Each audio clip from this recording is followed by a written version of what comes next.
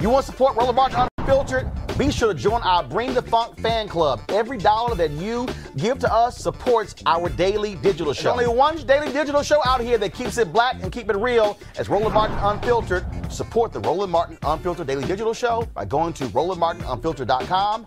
You can make this possible. Now, after Ossoff voted early, he then went to Morris Brown College. Remember, we had the president on here talking about them pursuing a reaccreditation.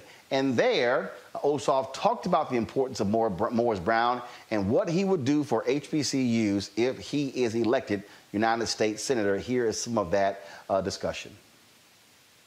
I want to point out it's been 8 months since the U.S. Senate passed any direct stimulus payments for the American people, and they've decided after 8 months of obstruction they're going to send $600. Well, for folks who are unable to make the rent, can't make the car payment, can't afford the prescriptions, behind on the bills, $600 is a joke.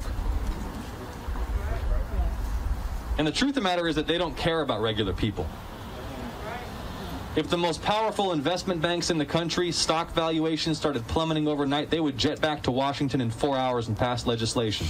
But when it's ordinary people, when it's corner mechanics, small businesses, they held it up for 8 months and they cut it in half to $600. I would have voted for the bill, but it's a joke. $600? Mm-hmm. So we need to reorient the mindset of our elected officials toward helping regular people, and that has to happen at the ballot box, and the polls are open right now. Right. There you go.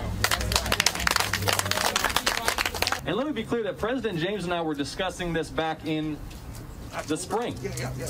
We were talking about what Georgia's United States Senate offices can do to help accelerate the process of reaccreditation. Under your leadership, Mr. President, that applications be accepted. They'll be here in January, and it may be as soon as the springtime that Morris Brown will be eligible for those kinds of federal grants. So expanding the Pell Grant program should be non-controversial. When I debated my opponent, I'm not going to get too partisan here at an educational event, but I'll just say this. When I debated my opponent in Savannah, back when he would debate me, and I was arguing for expansion of the Pell Grant program, he denounced that as socialism. Expansion of the Pell Grant program, college affordability. Bishop, have you noticed that there's always money for tax giveaways for wealthy donors? There's always money for bank bailouts. There's always money for war. But then when you start talking about making college affordable for young black people in this country, suddenly the country has no resources. It's about priorities. And Morris Brown and HBCUs must be among the highest priorities for political leaders. It's been too long since political leaders talked about ending poverty in America. We've become, I think, too cynical, unwilling to dream about what's possible. We should not accept that poverty and homelessness are inevitable or necessary in our society. As long as there are poverty and homelessness, we are failing as a people. So we need to once again talk about ending poverty in America, talk about ending homelessness in America, the problem of gentrification in the urban core of this city. And again, I want to observe the discrepancy between the level of public resources invested in entertainment and the level of public resources invested in education. As people are forced out and as black communities are forced out of the center of this city by the rising property taxes, our government's failure to invest in transit, in transportation, and in affordable housing means that people are living far from where they work and can barely put a roof over their heads. And that's why we need an infrastructure and jobs bill as part of a relief effort after COVID-19 that will include investments in transit and transportation and in affordable housing. I believe that was our last question for our time today. Sir, we want to thank you again for being here today. Thank you. You know, just for the media to know, an invitation went out to everyone, and you were the only one that responded. And so we want to thank you for your investment into HBCUs, specifically here at Morris Brown College. Morris Brown is back. We're going to bring this institution back stronger than ever. The only black college in Georgia founded by African Americans, for us, by us, and an institution that is a haven for hungry souls. We don't turn folks away. Anyone who deserves an education, anyone who wants an education, the doors are open here at Morris Brown, and we appreciate your support. As soon as I leave here, I'm headed over to vote. So we encourage the entire community to please vote. And thank you so much again for being here today. Thank you. Thank you. Thank you. Folks, back to our Roland Unfiltered video in just It's time to be smart. When we control our institutions, we win. This is the most important news show on television of any racial background. Y'all put $2, $3, $4, $5, $10, $15, $20, $30 on this and keep this going. What you've done, Roland, since this crisis came out in full bloom. Anybody watching this, tell your friends. Go back and look at the last 2 weeks, especially of Roland Martin Unfiltered. I mean, hell, go back and look at the last 2 days. You've had sitting United States senators today, Klobuchar and Harris. Whatever you have that you can bring to Roland Martin Unfiltered to support it, please do, because this information may literally save your life. Watch Roland Martin Unfiltered daily at 6 p.m. Eastern on YouTube, Facebook, or Periscope, or go to RolandMartinUnfiltered.com. Support the Roland Martin Unfiltered Daily Digital Show by going to RolandMartinUnfiltered.com. Our goal is to get 20,000 of our fans contributing $50 each for the whole year. You can make this possible. RolandMartinUnfiltered.com.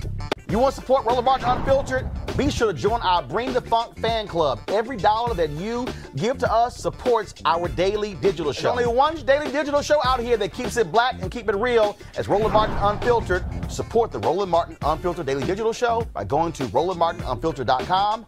You can make this possible. I'm doing great. Wasn't this a great rally? It was. First of all, thank goodness there was no rain. Otherwise, we'd be playing in the mud over here. But one of the things that jumps out yesterday, amazing turnout on the first day of early voting. Fair Fight says 41% of the turnout African American.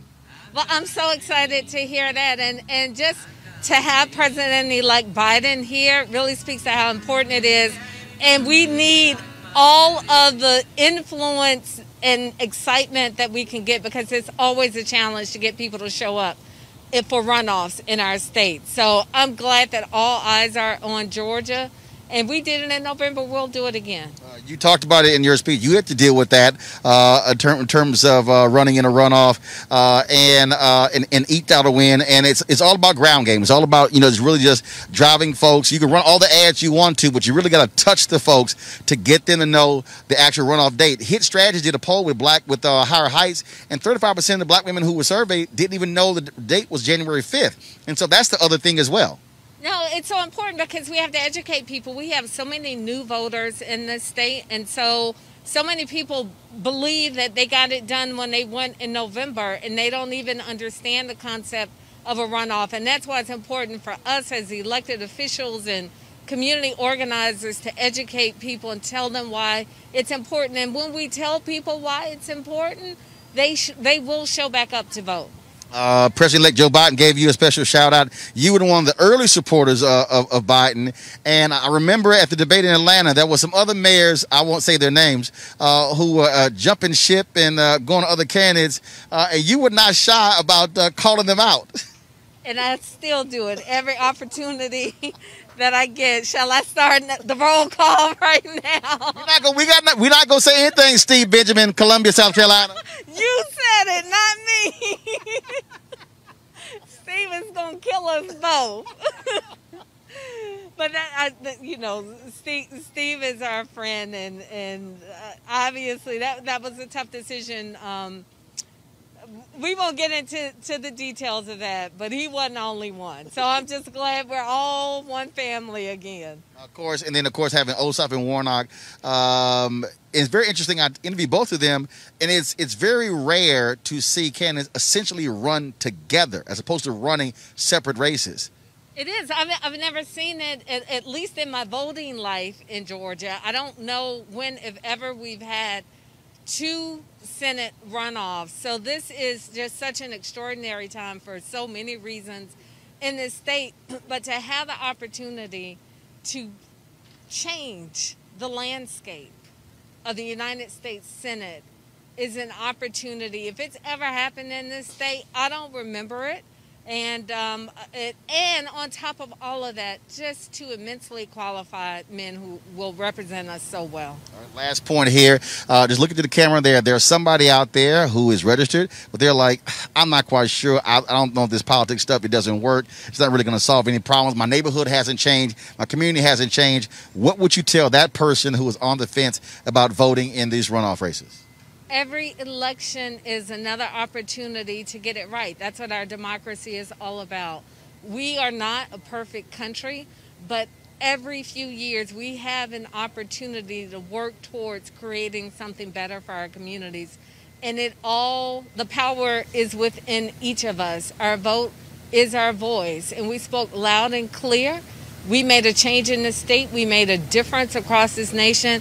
And the opportunity to have two senators to support the agenda of President-elect Joe Biden and Vice President-elect Kamala Harris is an opportunity that probably will come once in a lifetime, and we have to exercise our right to vote, as Congressman Lewis reminded us, because if we don't, we could lose it. It's time to be smart. When we control our institutions, we win. This is the most important news show on television of any racial background. Y'all put $2, $3, $4, $5, $10, $15, $20, $30 on this and keep this going. What you've done, Roland, since this crisis came out in full bloom. Anybody watching this, tell your friends. Go back and look at the last 2 weeks, especially of Roland Martin Unfiltered. I mean, hell, go back and look at the last 2 days. You've had sitting United States senators today, Klobuchar and Harris. Whatever you have that you can bring to Roland Martin Unfiltered to support it, please do, because this information may literally save your life. Watch Roland Martin Unfiltered daily at 6 p.m. Eastern on YouTube, Facebook, or Periscope, or go to RolandMartinUnfiltered.com. Support the Roland Martin Unfiltered Daily Digital Show by going to RolandMartinUnfiltered.com. Our goal is to get 20,000 of our fans contributing $50 each for the whole year. You can make this possible. RolandMartinUnfiltered.com. You want to support Roland Martin Unfiltered? Be sure to join our Bring the Funk fan club. Every dollar that you give to us supports our daily digital show. There's only one daily digital show out here that keeps it black and keep it real. As Roland Martin Unfiltered. Support the Roland Martin Unfiltered Daily Digital Show by going to RolandMartinUnfiltered.com. You can make this possible. To get a sense of how desperate they are, look how desperate they are in Georgia. They've been attacking Pastor Raphael Warnock, and they're trying to Jeremiah Wright him. They've been sending around, and I've seen it from Dinesh D'Souza to Nikki Haley, Tom Cotton, Marco Rubio, all these people here. So go to my iPad. This is the 26-second video that they have been sending around. So watch this. America, nobody can serve God and the military. You can't serve God and money. You cannot serve God and mammon at the same time. America, choose ye this day whom you will serve.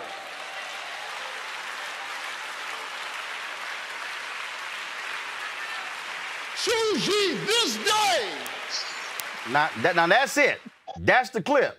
No other context. Oh, they've been trashing him, saying he's against the military and how dare he and Georgia voters. So Nikki Haley actually, so I'm going to show you the attack ad they put out. Y'all play the video. This is what Nikki Haley and the Republicans are now using to attack the faith of Pastor Raphael Warnock. Watch. How bad is Raphael Warnock for America? Let's count the ways. Raphael Warnock is a proud defender of anti-America pastor Jeremiah Wright. That's right, this guy. No, no, no. Not God bless America. God damn America. Warnock's response? We celebrate Reverend Wright. He is a preacher and a prophet. Warnock even called police gangsters and thugs. Police power showing up in a kind of gangster and thug mentality. Warnock's church hosted a love fest with communist dictator Fidel Castro. And Warnock signed an anti-Semitic letter accusing Israel of apartheid and supporting boycotting Israel. Warnock eulogized cop killer Troy Davis.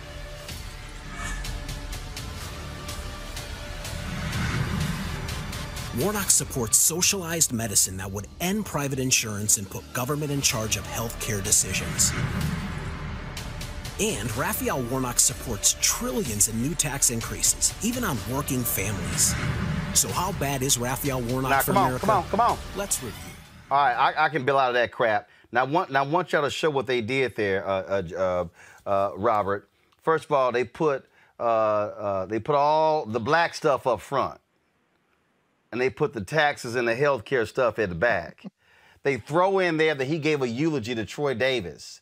I didn't realize it was against Christianity for pastors to give eulogies to folk who died.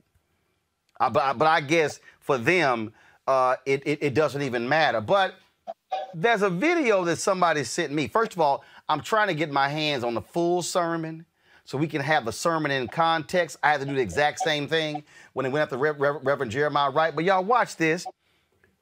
Republicans not going to show y'all this video. This here is a video of Raphael Warnock welcoming to his church a Republican named Johnny Isaacson. Who is that? Oh, that's the Republican who was a U.S. Senator from Georgia before Kelly Loeffler. This was at Ebenezer Baptist Church. Watch. And he and I are friends. We've had a good relationship and good dialogue across the years. He's a father and a grandfather. He's here with his lovely wife, Diane. Stand up, Mrs. Isaacson. We're glad to see you, Mrs. Isaacson. She said, yes.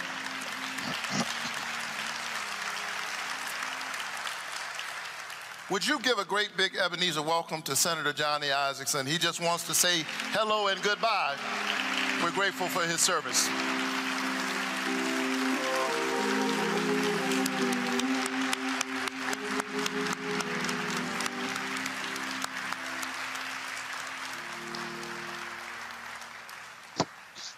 Good morning.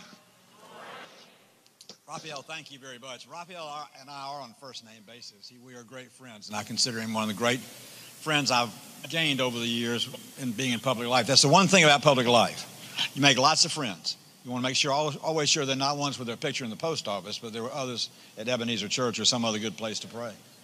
But I'm glad to be here today to bring you a message, and I asked to come. I called Raphael and said, can I come? He said, well, you're leaving. I said, no, I'm not leaving. I'm just retiring. There's a difference. Leaving is the next step, and I ain't hurrying that one up in at all. But I wanted to come and just say thank you for all the things you've done for me over the last 45 years. I've been in elected office 45 years in Georgia. I was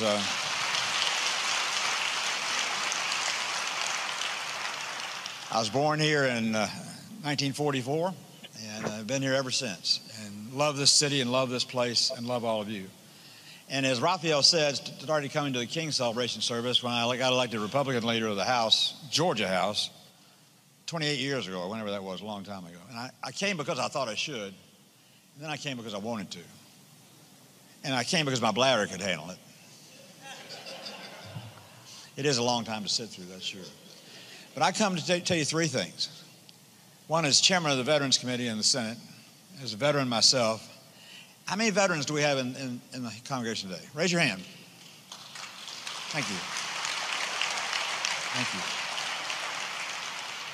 For all of you who notice, that's more people proportionately that are in any other church that have served in the service. Less than 1% of the people who serve in our military today service is protecting us. Less than 1%. And they're all volunteers. Think about that. The greatest of this country is in large measure because we can depend on them at any point, any time, any place, no matter what somebody does. And just yesterday in Pensacola, a terrorist killed an American airman. They're in his second year of training. Another wasteful shooting on an institutional campus somewhere in our state.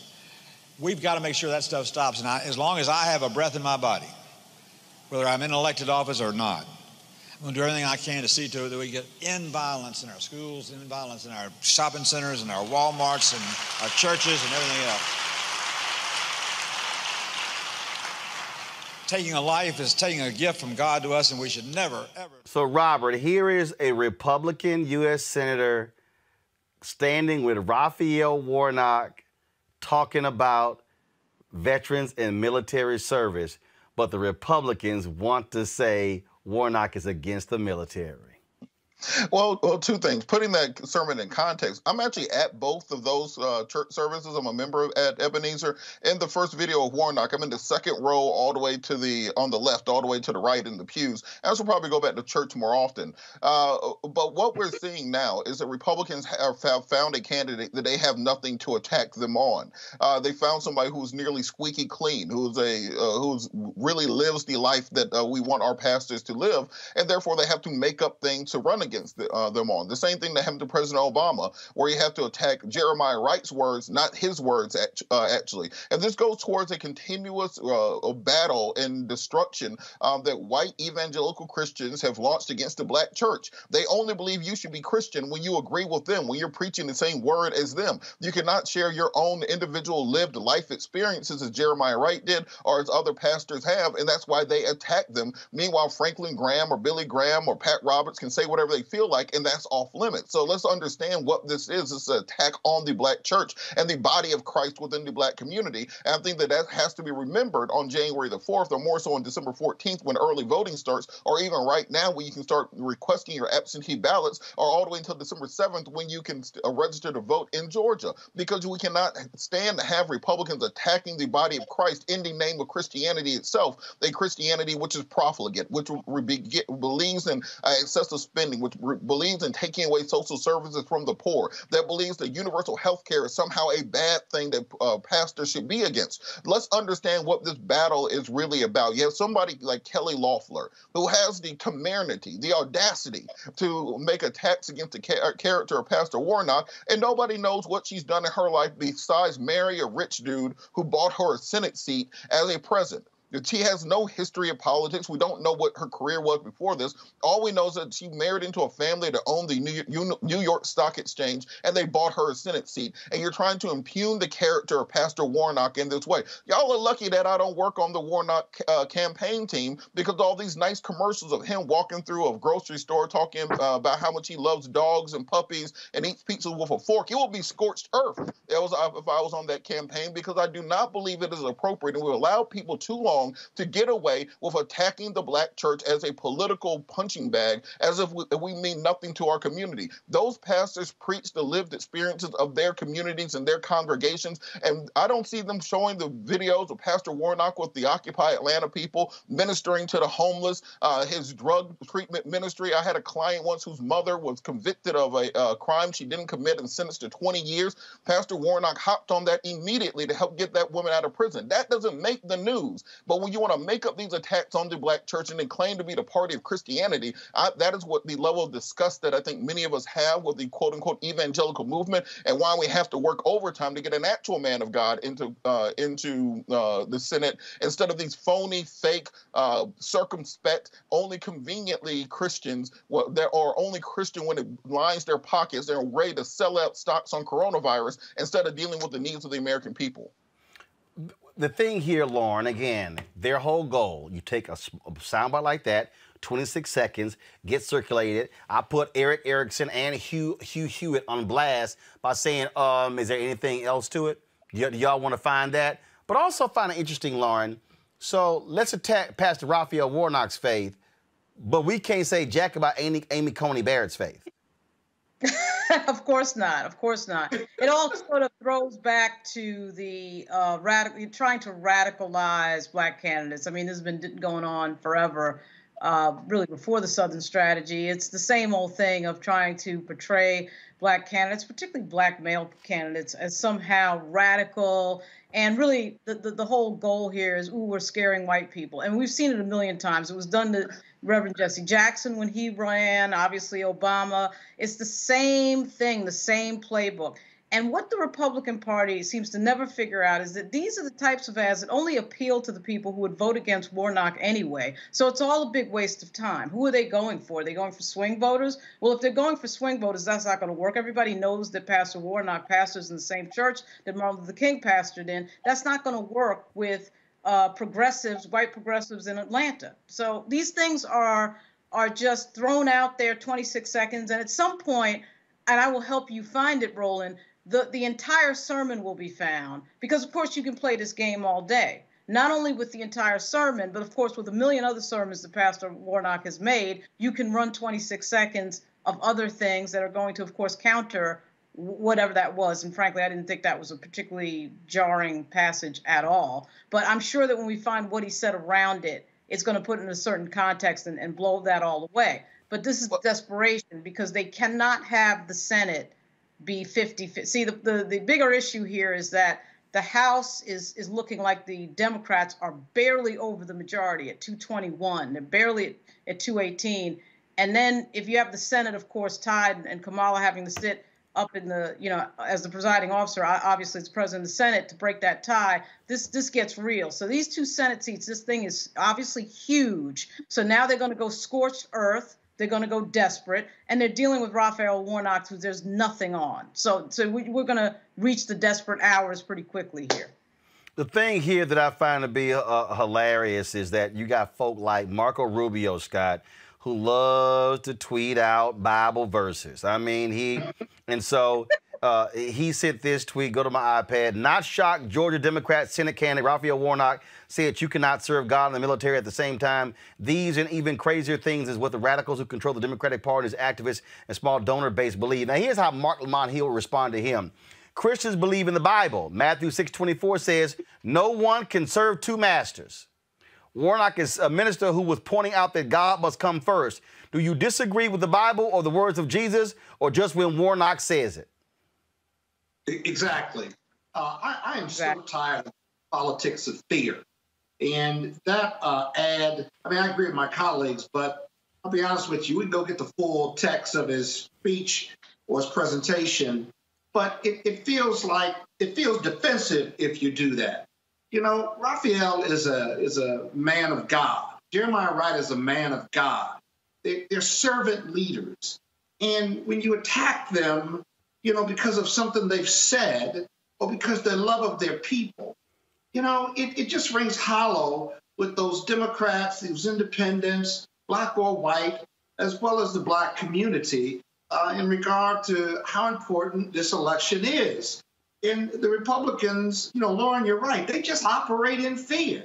They don't have anything else to operate in because the numbers are against them. And so I think Raphael Warnock has got to stand on his own. He can defend himself, no doubt about it. But remember, while it was close, Georgia is a purple state.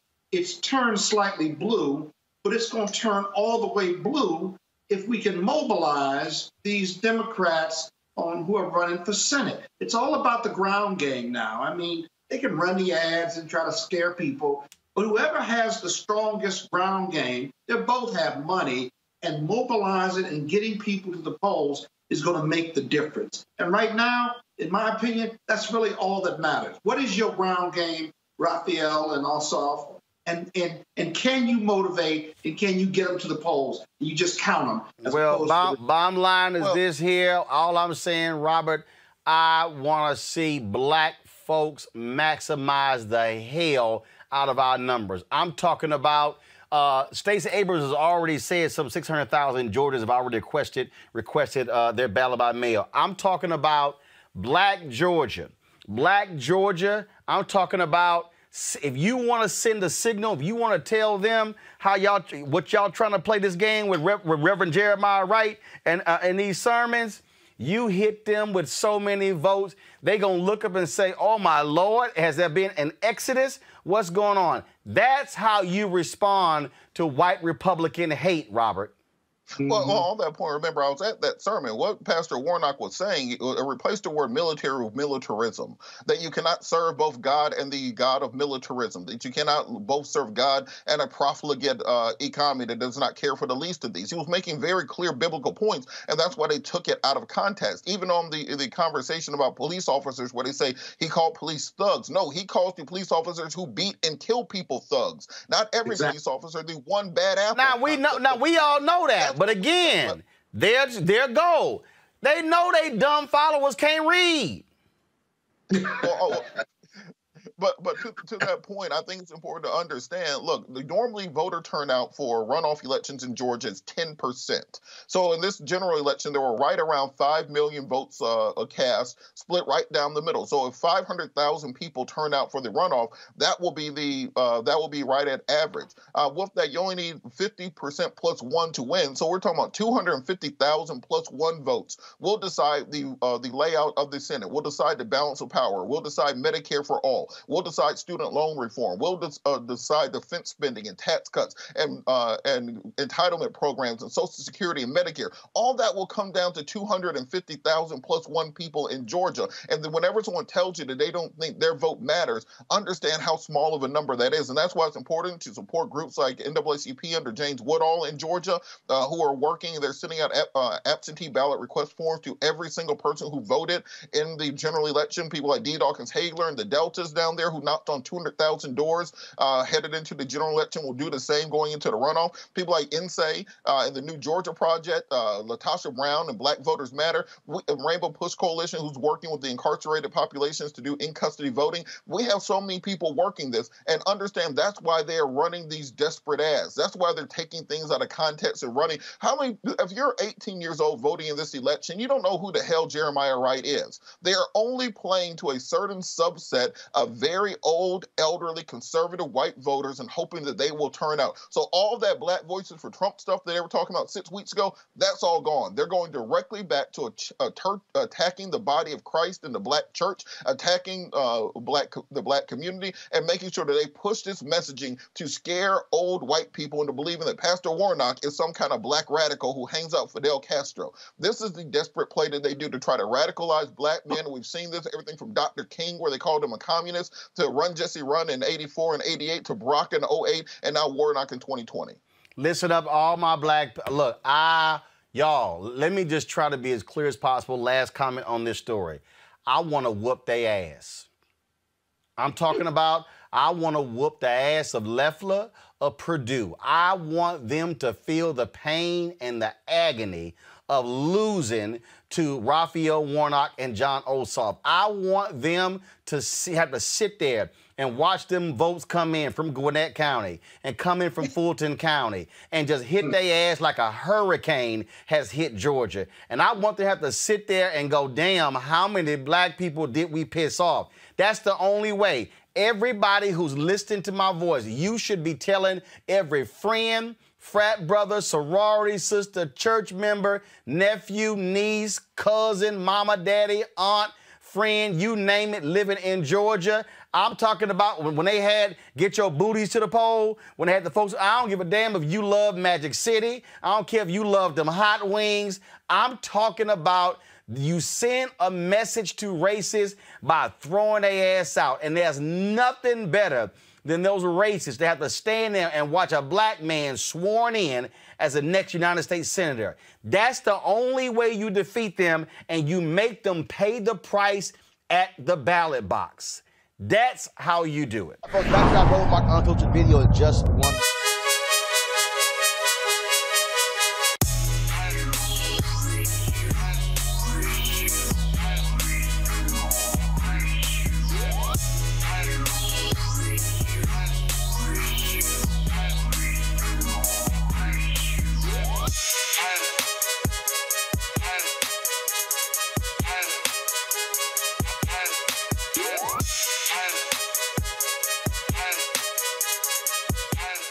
the folks at Seek.com, founded by Mary Spio, a sister, have these amazing VR headsets. Allows for you to watch their content, the virtual reality content, right here on the headset. You simply pop your phone right into here, close it up, and then you will put yourself in the room watching their VR content on Seek.com, or, of course, content that is on other platforms. And so you can check that out. They also have these are 4D 360-degree headphones right here with tremendous bass that really distributes the sound all across your head. It's great. You can attach a headset to it, so you can actually use it for gaming and playing with free hands. There's Bluetooth as well. So all of these, get one of these items, or you can subscribe to the content at Seek.com by going to Seek.com using this promo code. It's RMVIP2020, RMVIP2020. These, of course, could be some great headphones coming up for birthdays, Christmas, you name it. And so if you want to do that, just go use the promo code right here, RMVIP2020, RMVIP2020, by going to Seek.com, and we certainly appreciate them being a partner here with Roland Martin Unfiltered. You want to support Roland Martin Unfiltered? Be sure to join our Bring the Funk fan club. Every dollar that you give to us supports our daily digital show. There's only one daily digital show out here that keeps it black and keep it real as Roland Martin Unfiltered. Support the Roland Martin Unfiltered daily digital show by going to RolandMartinUnfiltered.com. You can make this possible. All right, folks, let's talk about that race in Georgia. The deadline to register is December 7th. December 7th in that particular race. The runoff will take place on January 5th. It will pit, of course, Pastor Raphael Warnock against incumbent Senator Kelly Loeffler. And then, of course, you have John Ossoff, who's challenging incumbent Republican David Perdue. Now, here's the deal. Early voting, December 14th. Now, already, y'all, they starting a mess. Go to my iPad, Anthony. Kelly Loeffler, she put out this tweet today. Reverend Warnock is a proud defender of Jeremiah Wright. He called police officers thugs and gangsters. He's anti-Israel, anti-Second Amendment, and sympathizes with Marxists. Too extreme for Georgia. First of all, you ought to hear this nonsense. Watch this, y'all. Meet Raphael Warnock. He wants you to know he eats pizza with a fork and a knife. He once stepped on a crack in the sidewalk. But Georgians don't care about that.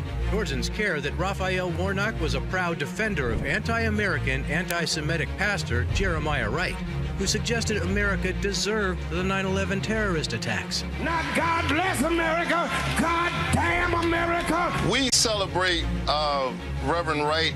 Warnock said law enforcement officers are gangsters and thugs and a danger to children. He's anti-Israel, anti-Second Amendment, sympathizes with Marxists and socialists, and wants to make your neighborhoods less safe. Don't let him fool you with pizza and puppies. Raphael Warnock is too extreme for Georgia. Ooh, Robert. Ooh, Robert, the black guy is too extreme. He's too extreme for Georgia. This is the same Kelly Loeffler who trashed Black Lives Matter, where her own, she owns co-owns the WNBA team. Her own players basically told her to go to hell. How do you think that's going to play with black voters and white voters in Georgia? Well, I think that commercial, that was written directly from the 2008 anti-Obama playbook. I think it's literally word for word what a John McCain ad said back then with regards to Jeremiah Wright and Marxism and extremism. This is not going to work. Let's understand that if it was not a jungle primary on November the 5th, Pastor Warnock, who's my pastor at Ebenezer, would have won straight out. In Georgia, during the jungle primary, the names are listed in alphabetical order, Warnock being at the end. Even being at the end of a list of about 20 candidates, Warnock got the most votes of anybody in that jungle primary. So what we're going, in addition to that, another benefit coming on January 5th is that the Secretary of State today announced that the other statewide runoffs will also be on January the 5th instead of December the 1st. So that means my friend Daniel Blackman, who's running for Public Service Commissioner, will be on January the 5th now, as well as the runoff between between Howard Franklin and Kwanzaa Hall for the remainder of John Lewis's term. So by moving those to January the 5th, that means we're going to have enormous turnout in Atlanta for both that congressional seat for John Lewis, which will have former City Councilman Kwanzaa Hall campaigning for, as well as Howard Franklin and the Public Service Commission race. Normally, in a runoff election, you get about 10% voter turnout compared to the general election. We're going to have several times that number because of the interest in this race, the amount of money that's going to be spent in this race, and there's a very good chance that Pastor Warnock will win his race versus Loeffler, who is a political neophyte, who has the issues with selling off stock and being in coronavirus, who said that she is the most pro-Trump senator that there is in order to beat Doug Collins in that crazy primary that they're running against each other in, and also who's been disowned by the WNBA and who has ties to Wall Street because her husband owns the New York Stock Exchange.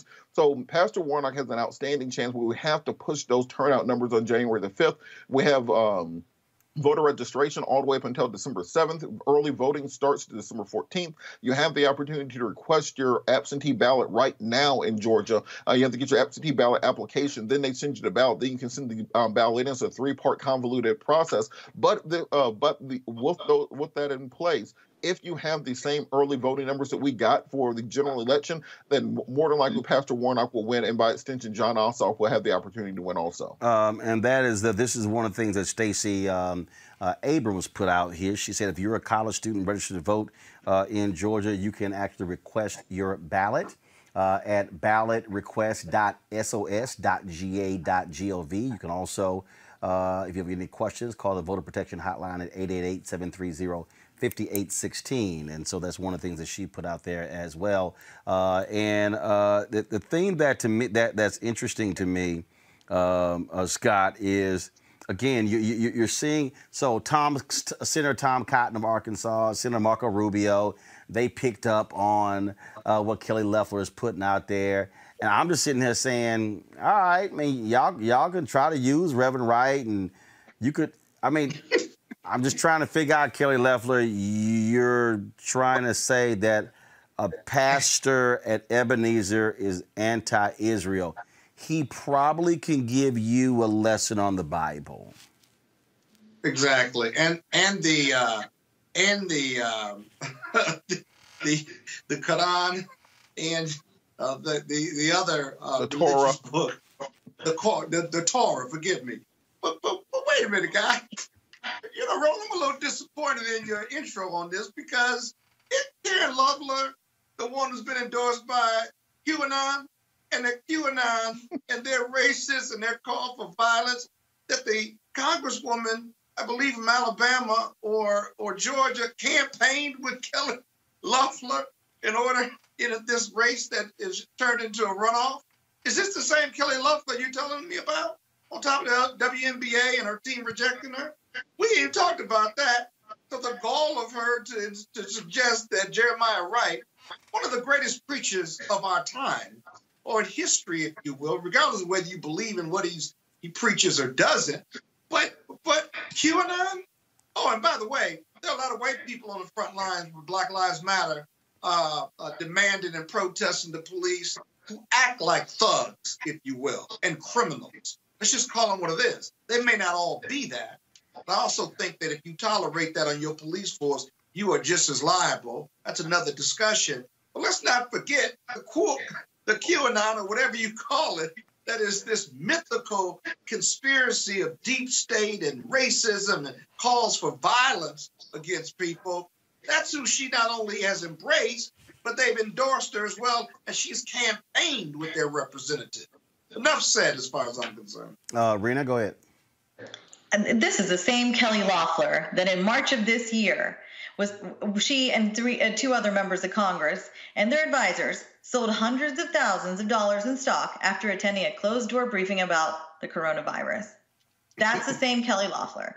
This woman... Yeah, I forgot about that. I mean, Oh, and okay, no surprise, the Justice Department in May of this year closed the investigation into all 3 of those senators for those stock trades they made, when the coronavirus was causing market turmoil. But these guys got the tip.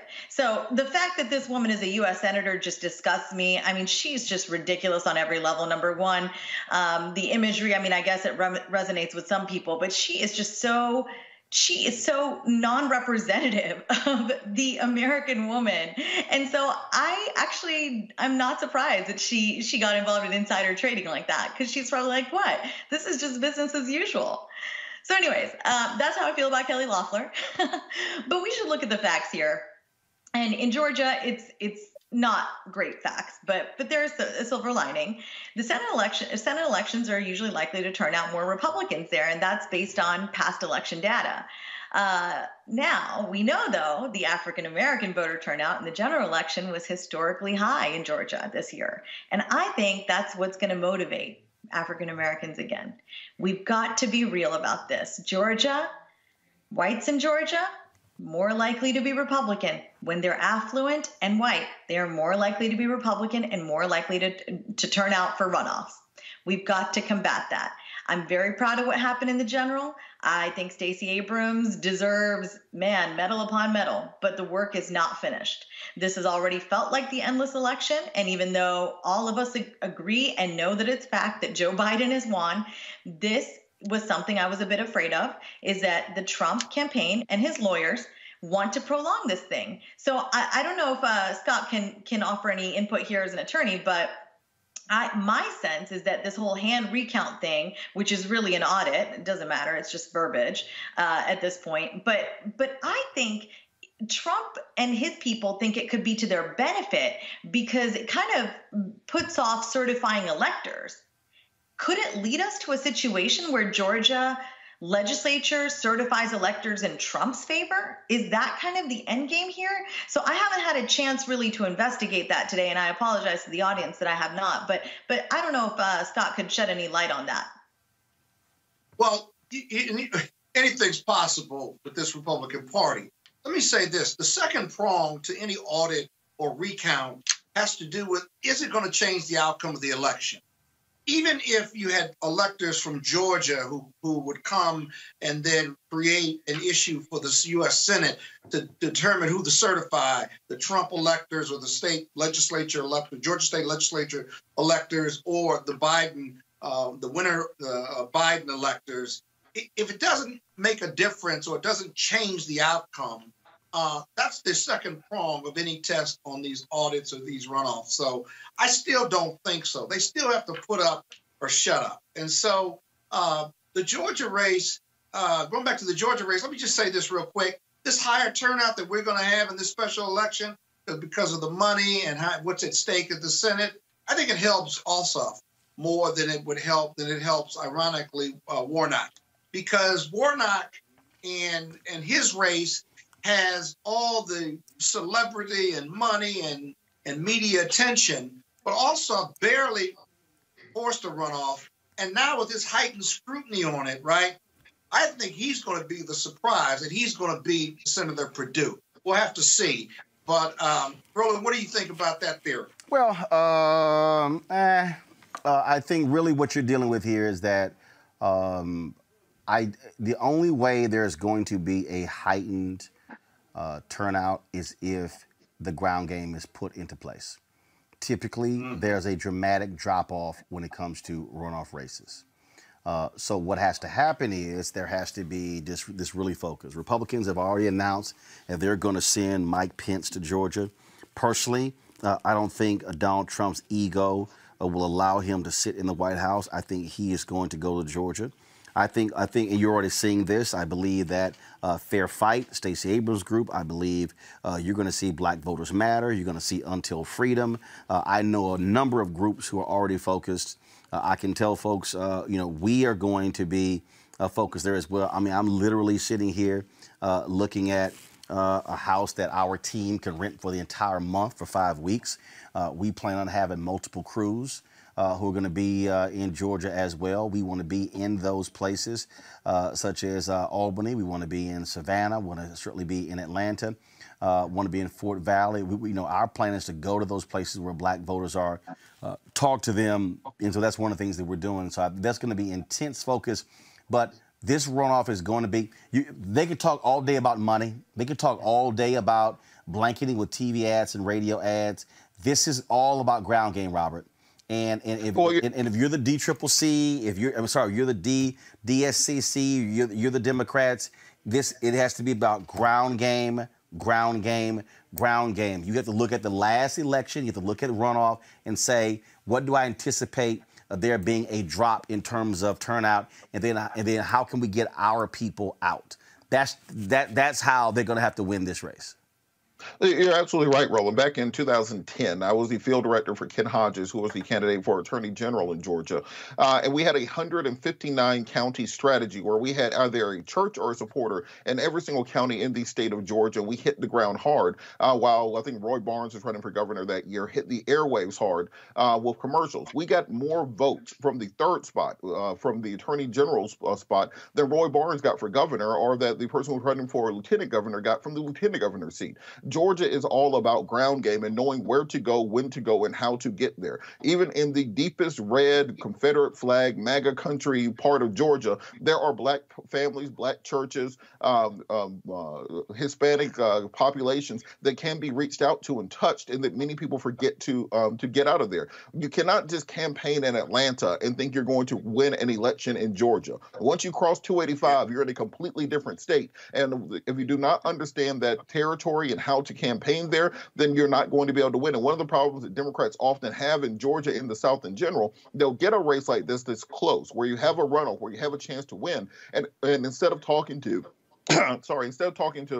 Fred Hicks or talking to some of the political strategists who are from there, they'll bring in people from D.C. and New York and California to try to run a poll-tested and focus group certified campaign, and those always lose. You have to hit that ground running, and it's important to have a message that's going to turn out your base. Runoffs are about turning your base out, not about persuading new voters. Right. So instead of trying to find that one swing voter who voted in the 1984 election for Walter Mondale, and see if you can bring him back to the Democratic Party, you need to be hitting these communities in Columbus and Albany, Augusta, Macon, Statesboro, Rome, Georgia, Carrollton, Athens, all around the state where you have minority populations that vote 90% for Democrat, and making sure you get them to the polls. Buses, churches sold to the poll.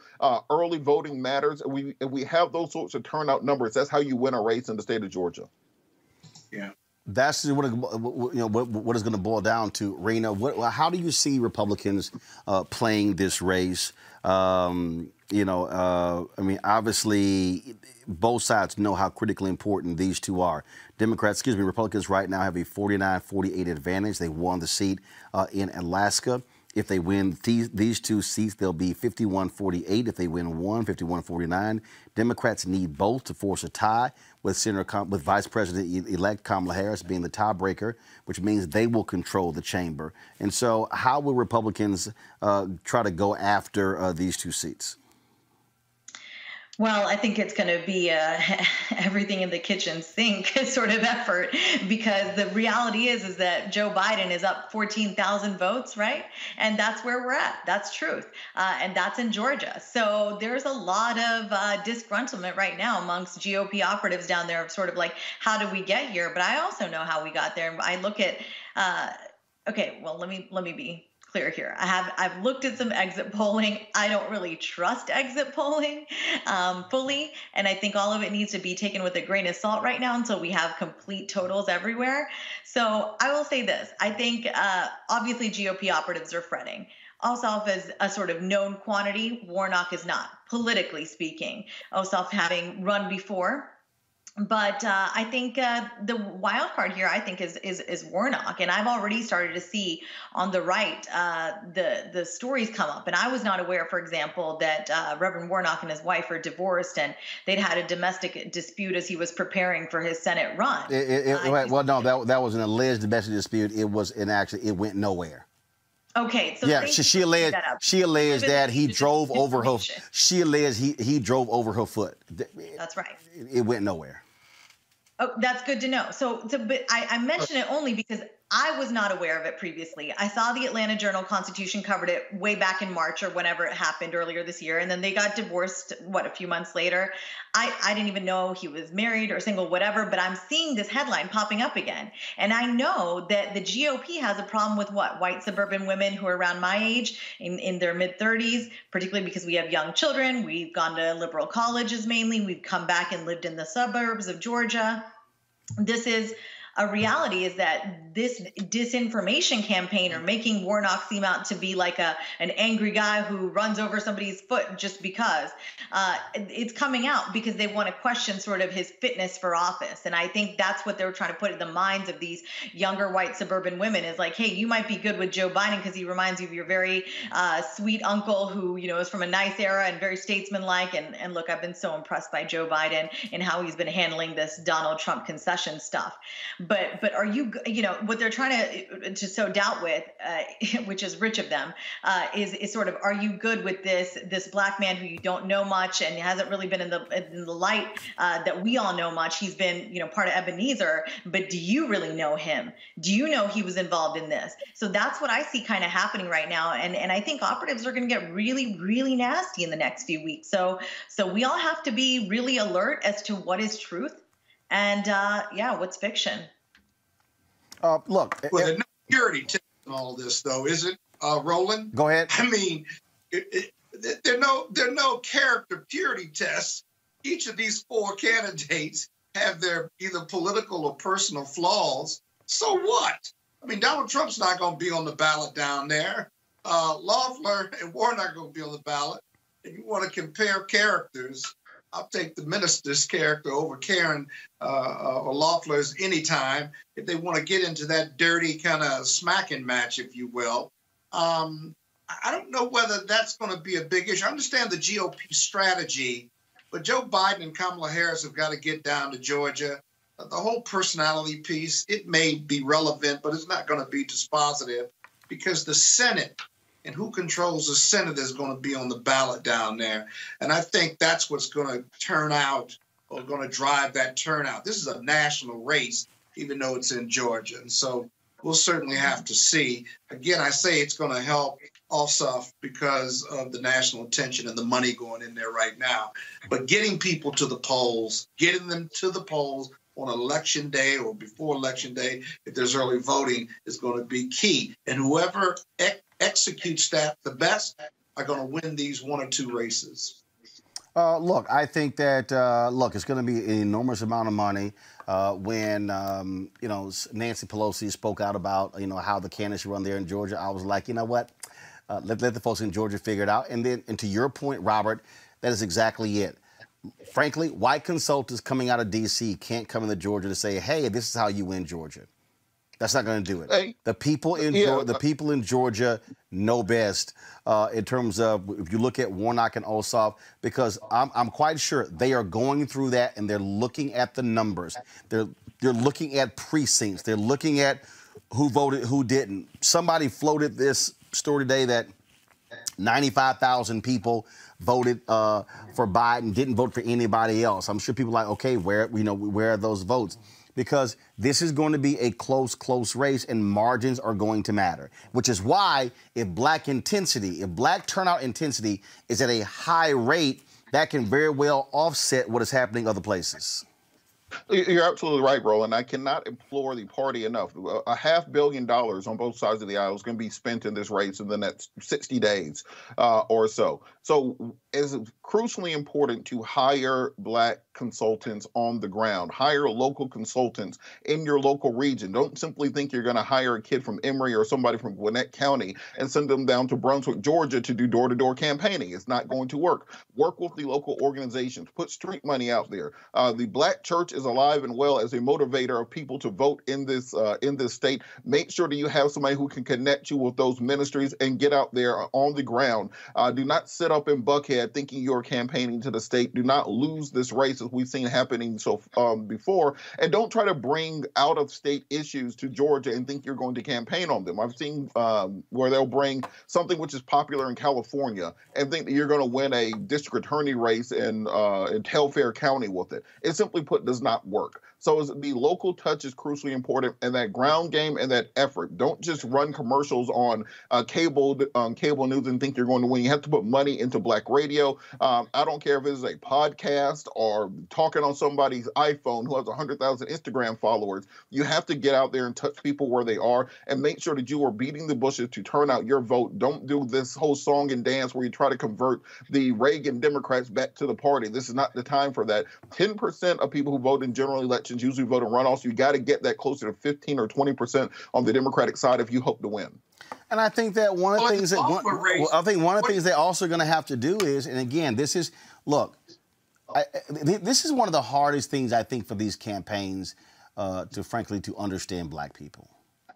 What often happens is they'll say, well, you know, we're going to focus our money just on the media outlets there in Georgia. We're a little bit different in that our people are communicating with our people in Georgia. We're communicating with HBCU students. And so when you support this show, when you support syndicated Black radio, you're also hitting those particular places because we are reaching out to our folks there as well. And I think that's one of the things that these campaigns don't quite understand about African Americans in terms of the role that Black media plays in terms of being able to drive information to places like that.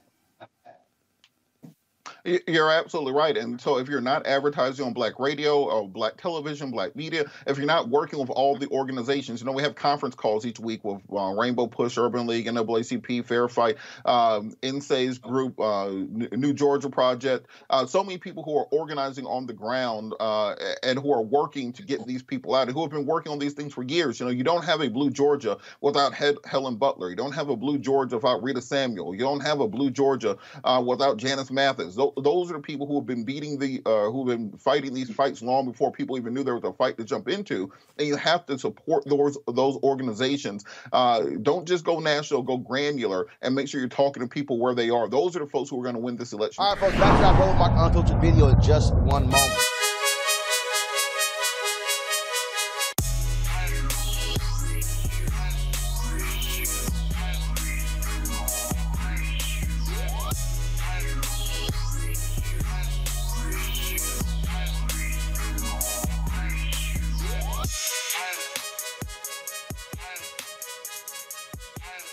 All right, folks, at Seek.com, I want to thank them for being a partner with Roland Martin Unfiltered. Mary Spiel, the founder of this Black-owned virtual reality company. You can watch their content at Seek.com, CEEK.com. This is one of the headsets that you can use. This virtual reality headset. Drop your phone right into here. Look at that content, that VR content on their site. Other 360-degree video puts you right there up close. And so you just pop it on like this, and then you're able literally to just sit here and put yourself in the room and see everything that's around you 360 degrees. Now, if you're listening to music, folks, you can check out the music on their Seek.com headphones. These right here, folks, are 360-degree 4D headphones. The bass on these things are absolutely amazing. Surround sound, so literally when you're listening to it, the sound actually is around your whole head. Again, created by Assistant. If you want to get the headset for the music or the VR headset, simply use this promo code RMVIP2020. RMVIP2020. Christmas is coming up. Some great gifts. In fact, my birthday in 9 days. So I'm just giving y'all a hint. So use a promo code RMVIP2020 and go to Seek.com. And again, we appreciate them being partners with us here at Roland Martin Unfiltered. You want to support Roland Martin Unfiltered? Be sure to join our Bring the Funk fan club. Every dollar that you give to us supports our daily digital show. There's only one daily digital show out here that keeps it black and keep it real. As Roland Martin Unfiltered. Support the Roland Martin Unfiltered daily digital show by going to RolandMartinUnfiltered.com. You can make this possible. Earlier today, we also caught up with the folks with Until Freedom. They were out in these streets in Atlanta. It was very chilly in Atlanta today. 45 degrees overcast. That wind was blowing 20 miles an hour, so it felt more like it was in low to mid 30s. But that did not stop Tamika Mallory, Linda Sarsour, my son, and others from being out here and encouraging people. First of all, checking people's registration, talking to them about the power and impact of voting. And so here is that.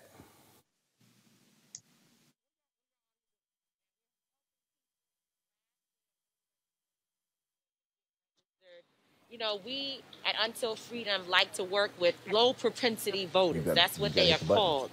We believe that they're actually high propensity voters if properly engaged. And so we're out in the communities where you obviously, if you look around, you don't see many people out here with those big budgets registering folks. But we're out here making sure we've already registered a few people, making sure folks know about the runoff, understand why they need to show up at the polls, and just engaging our folks. Right. So one of your folks there, so what she's doing right now, he's working. This young lady said she needed to check her registration. She wants to make sure her registration is still in place, and he's helping her right now using his smartphone to check her voter registration.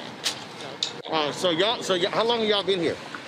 So this is our second week in Georgia, but we've actually been, throughout the entire election process on the road across the country. Hold on a second. Hey, y'all ready to vote? Yeah. Y'all good? Yes, ma'am. All right, cool. All right, just checking. Yeah. A lot of the younger people are registered. That's what we're finding. Black women are very receptive. They want the information. If they don't have it, it's black men where we struggle the most, and we have to have the most conversations. And my son spends a lot of time talking to the folks in, our generation and really trying to help them understand, because they have been sucked into the narrative around Trump being, a better choice for us, or even if a worse choice, but we need to keep somebody who's, going to keep us engaged and somebody that will make us mad so we can do the work. And that's obviously a narrative that is extremely dangerous for our community. So he spends time out here debating with everybody and really getting into it. And that's what we do. Just having presence out here.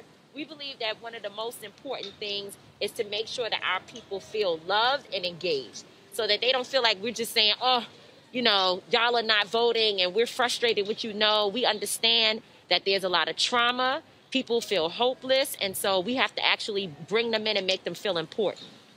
Well, the point you made about, in terms of what these black men are, look, in 2012, I kept telling everybody, there was a 9-point gap between black men and black women for Obama and Romney. Right. It went to 13 for Trump.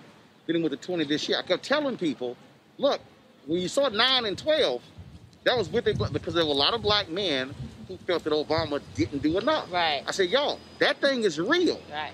You can argue all day, but you better have a plan to deal with that, because that then impacts everything that goes below the presidential race. So U.S. Senate, congressional races, DA races, whatever. So the target has to be directly to black men. I think a lot of people don't focus on that. And there's been so much intensity about black women, black women, black women, that my deal is like, no, you got to have specific messaging. Absolutely, for black men. So y'all, and we've been spending time like going to the strip clubs, catching brothers before they get in. Not after they come out, because it don't work. It don't work after they come out, but before they go in. So we've been in Georgia specifically last weekend. We went to some of the hottest clubs, the areas where everybody was out. It was warmer, lots of people out, and we specifically focused on black men. Stopping them and talking to them. So when the people got mad at the sisters who put that video together, take their booty to the polls. Yeah. A lot of people were like, oh my God, this is offensive, this is demeaning to black people. But they were like, look, we gonna hit folks no matter where they go. Absolutely. And that's what they do every day. So why not use where you are? They say use what's in your hand. Those are their people. That's their demographic. And so they stood and they talked with those people in the language that they understand. If it's not for you, don't listen to it. And for us, a lot of people say, you going to strip clubs? Absolutely. Those people have families. They pay taxes, some of them. They go to school. They have their children in school. They buy groceries. People been shopping. Okay. Some better stocks. So my son, I was just talking to Tamika about with the discussions you've been having, and she said you've been having debates with a lot of these brothers trying to get them to understand. Just talk about that, what you've had to do and how much extra you had to put into it to get them to understand why they got to get registered and vote. Well, you know, first and foremost, I want to acknowledge that I understand. Right. You know, black men dealing with so much different trauma. We have trust issues, and rightfully so. You know, this system has never really done anything to rectify things that we've gone through our history. We're overly incarcerated, killed. We're dealing with a lot of different issues. So when you tell them to vote for a system that they've never really seen change, it triggers them. But what I explain to them is that, listen, regardless of what you think is going on, there are consequences for doing nothing. Right. You know, if we sit there and we allow these people to continue to move, and we looked at Trump's presidency and we realized he was moving towards, you know, where he was going to be a dictator. He was moving towards dictatorship. We watched him roll back laws. He was putting in different judges. Look, right now, he only got 40-some-odd days. He's trying to put to death 5 people and several African-American just for the hell of it. They are literally racing to execute folk before he gets out because he got the power to do so right now. That's literally what they're doing. And when you talk about that, that's evil. It's a white supremacist mind state that has kept us enslaved, that has utilized the 13th Amendment against us. And he was focused on really putting in policy and putting in place something that will completely roll back our civil rights. So to acknowledge that, and then we can acknowledge what happened with Joe Biden. We can acknowledge the crime laws. We can acknowledge the crack. Those things actually happen. Right. So I'm not mad at you when you talk about that, but I'm talking about imminent danger. When we're dealing with imminent danger, you know, I understand I understand the pushback, understand the pain that we're dealing with. But when we look at, it's not the lesser of two evils. It's just voting for a better opponent. But that also was 1994. Exactly. This is 2021. 20 years ago. So the thing now is, to me, in terms of where we are, if you got this race right here, Ossoff Warnock wins, it's a 50-50 tie. The reality is, what I keep telling them is the George Floyd Justice Act, passed by the House, can now get signed into law if Ossoff and Warnock wins and the Dems hold their deal. If they don't win, there's no chance it gets passed. Exactly.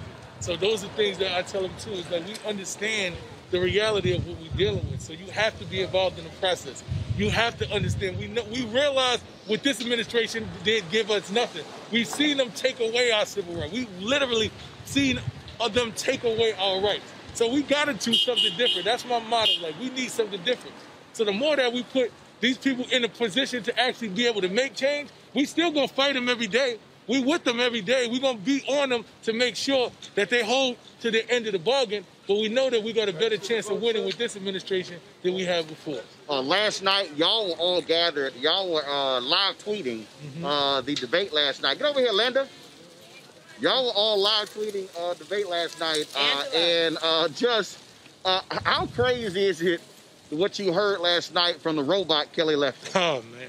You mean the Nazi Barbie? I mean, this lady is outrageous.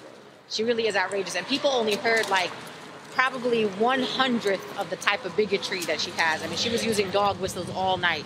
She doesn't know what socialism is. She has no idea what Marxism is. She's just using buzzwords to instill fear in people. And the idea that she kept on calling Warnock the radical liberal, the whole entire radical liberal Warnock. First of all, there's no such thing as a radical liberal. That was all poll tested. So. Oh, yeah, absolutely. And she just kept on with her messaging. So we also have to, we had a debate about this yesterday, Roland, that she's doing her job because she is appealing to her base. Right. And she's talking to her people, right? We always have to water down what we're saying because we want to try to appeal to people she's trying to appeal with and bring them over to our side instead of saying, let's expand our people. Right. She didn't water down nothing of what she was saying. Right. She was fired up last night. Even as a robot, she was a fired up robot. So I don't know. I just want people to know that we're going to still fight, but we need these 2 Senate seats. So regardless of how you felt that Raphael Warnock did last night, Georgia, we need you in these streets. We need you at the polling sites. I know Reverend Warnock. I went to seminary with him. We're in a interfaith fellowship together. He's an incredible human being who truly believes in dignity and human rights for all people, and he's going to be a great senator for sure. I had to explain to people one of the reasons why he can't go hard, and we got to be honest, when you're a black man running against a white woman in Georgia, he has to walk a very fine line, which is why I think his commercial looked the way they look, and that's what happened. Yeah. She tried to bait him a few times too, because she said, "I don't need to be lectured by you." So she was trying to get into that kind of dynamic. Yeah. So there you go. Now, what I said is, what you need is a Bible study. Right. But that would have been great. Well, I got to ask you this here. Yes. Everybody can see you. This is true. It's pretty bright. You want everybody to know what we out here doing. Precisely. Today's the last day to register to vote. It's important for Georgia to get out. He did this for you, Roland. That's part of your logo. I mean, you like cloud, rain. Y'all gonna see me. Listen, orange is a powerful color. That's right. It's time to be smart. When we control our institutions, we win. This is the most important news show on television of any racial background. Y'all put $2, $3, $4, $5, $10, $15, $20, $30 on this and keep this going. What you've done, Roland, since this crisis came out in full bloom. Anybody watching this, tell your friends. Go back and look at the last 2 weeks, especially of Roland Martin Unfiltered. I mean, hell, go back and look at the last 2 days. You've had sitting United States senators today, Klobuchar and Harris. Whatever you have, you can bring to Roland Martin Unfiltered to support it. Please do, because this information may literally save your life. Watch Roland Martin Unfiltered daily at 6 p.m. Eastern on YouTube, Facebook, or Periscope, or go to RolandMartinUnfiltered.com. Support the Roland Martin Unfiltered Daily Digital Show by going to RolandMartinUnfiltered.com. Our goal is to get 20,000 of our fans contributing $50 each for the whole year. You can make this possible. RolandMartinUnfiltered.com. You want to support Roland Martin Unfiltered? Be sure to join our Bring the Funk fan club. Every dollar that you give to us supports our daily digital show. There's only one daily digital show out here that keeps it black and keep it real as Roland Martin Unfiltered. Support the Roland Martin Unfiltered Daily Digital Show by going to RolandMartinUnfiltered.com. You can make this possible. I really hope that because first of all, Ossoff and Warnock are really campaigning together. I really hope they utilize what took place with this restaurant, Slutty Vegan, as an example of how David Perdue and Kelly Loeffler really don't give a damn about black businesses. So John Ossoff over the weekend, Saturday was supporting small businesses, and so that was called Small Business Saturday, okay? So it was about touting small businesses. So John Ossoff decides to visit a black-owned vegan restaurant in Atlanta. Here's the video of him visiting there. It's called Slutty Vegan. Well, roll the video, please. So here's the deal. He's in line. You see him standing right there. And so he's, long line there. And so supporting small businesses. All right. So the deal is this here. The Perdue campaign, they decide to sit here and, get an attitude. Here's the tweet that they put up. All right. We're going to show you the tweet that they put up attacking Ossoff. Ossoff can have the plant burger. We'll take the all-star special. Pick your side, Georgia. So what are they saying? Like the hell with this black-owned business? Is that what they're saying? Well, let's actually talk to the owners of that particular business. They join us right now, and I'm sure this was not what they were hoping folks would talk about. But guess what? All publicity is good publicity when you're owning your own business. So, so joining us right now with Slutty Vegan are the two owners who are with us right here. And I'm trying to pull up their names. I'm going to pull it right here. Don't have it there in my prompter. So let me get Pinky Cole. Pinky, how you doing? Pinky, you there? I'm here. How are you? All right, Pinky. So let's just say this was not where you wanted to be. Did you get a sense that what David Perdue in his campaign was saying is the hell with your business, forget a business like yours. We only support places where there's beef trying to attack him. To me, you're attacking a black-owned business. A small business. The interesting part here is, if you've never been to Slutty Vegan, one thing you're going to hear about Slutty Vegan is we get a lot of support from the community. right? We do a lot in the community, so people really have our back. So when you mess with Slutty Vegan, you mess with the city of Atlanta. So when Perdue said what he said, a lot of people took it personal. A lot of people. We've contributed almost $500,000 in community initiatives through our organization and through the business alone. So we don't just serve burgers and fries. So for Ossoff to come and support a Black business that's a pillar in the community, it meant more than him just standing in line saying, I want to get a dance hall queen. It meant I'm going to support a business that uplifts the community and utilizes their resources and their platforms to lead and to bring people up with them. And people didn't like what Perdue said. I actually laughed. I got to be honest. You know why? Because I'm a former television producer, right? So I'm going to take all the press that I can get for my business. And what that did is it provided me a 15% increase in business. So thank you, Perdue. And what he didn't realize is that the people who didn't know anything about John Ossoff knew a lot more about him through the avenue of Slutty Vegan. So I'm glad that he was able to get the exposure that he was probably looking for. And I'm glad that Slutty Vegan did too. So, you know, it's a win-win for the both of us. Well, and in fact, during the, there were 100,000 people in the Atlanta metro area who voted for Biden who skipped the Ossoff-Perdue race.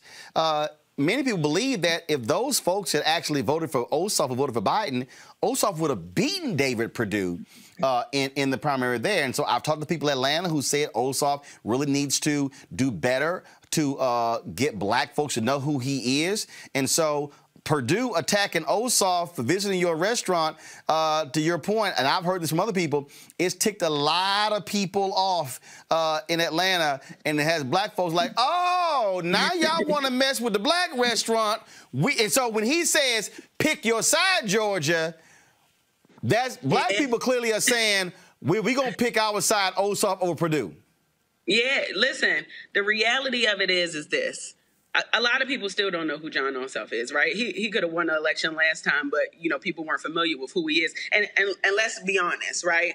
Getting Black people familiar a second go round to even vote for a runoff election is hard enough, right? So what you got to do to get people to pay attention, you got to do it in the most unconventional way. So if it was me, and I like to call myself a hood politician, if I'm going to get people to vote for me, I'm going to go through the most unconventional avenues to get people to, one, know my name, to know what I stand for, and to know what I represent. And it's going to be beyond a campaign because, listen, you got to meet the people where they at. You got to let people know who you are and what you represent. And I think that, you know, I actually commend John Ossoff for coming to one of the hottest concepts in the country that so happens to be in Atlanta to do that. So it's like, if Slutty Vegan like you, everybody like you, you good to go. So I think that a lot more people, especially Black people, got a lot more familiar with John Ossoff over the weekend. And Perdue, I think he should retract his statement because it didn't make him look too good. This was a photo that John Ossoff put on his Twitter feed, the two of you, and he said in his tweet, yeah, y'all, I'm going around Atlanta for hashtag Small Business Saturday. First stop at a Slutty Vegan ATL. As a result of this, of course, the last day to register is Monday there in Georgia. And so do you think that as a result of this, first of all, are y'all doing anything particular in the restaurant when it comes to getting people to register to vote for this runoff on January 5th? Absolutely. So, you know, we've already started. We've done an initiative with Impossible Foods and Jermaine Dupri. Actually, you were a speaker on one of those events where we got people excited about voting and the voting process. Oh yeah, one of the virtual events. Yep. Absolutely. So we were specifically targeting people who weren't interested in voting. And, you know, I got to be honest, prior to me being a business owner, I wasn't into politics, and I'm getting to learn more about politics, but I wanted to use my platform because I know a lot of people watch the business to get people excited about the election. So after Vote Nick, we have still continued to partner with organizations to get people excited. We're actually working on some fundamental organizations so that we can drive more people to the polls. I've been doing a lot of speaking engagements because people already know how serious this election is. This runoff is just as important as the first one, right? We did a rally with Ossoff and Warnock in Clayton County at my second location in Jonesboro, and we had Common come out and support. So literally, whatever I have to do to get people who look like me more interested in this runoff election, I'm willing to do that. So we've never wavered. We've been consistent on that. And, you know, we got people getting registered to vote when they stand in line. We get over 500 people who stand in line every single day to come to Slutty Vegan. So we utilize that to the best of our ability by getting people registered to vote, getting people in queue on what's going on, the issues that are happening in the communities, and getting them to get involved. And that's why we're more than just burgers and fries. Y'all put out this tweet here. Go to my iPad, please. Y'all tweeted, he's being a fussy hussy. He never had a one-night stand. Georgia, no need to pick a side. All our burgers come with fries.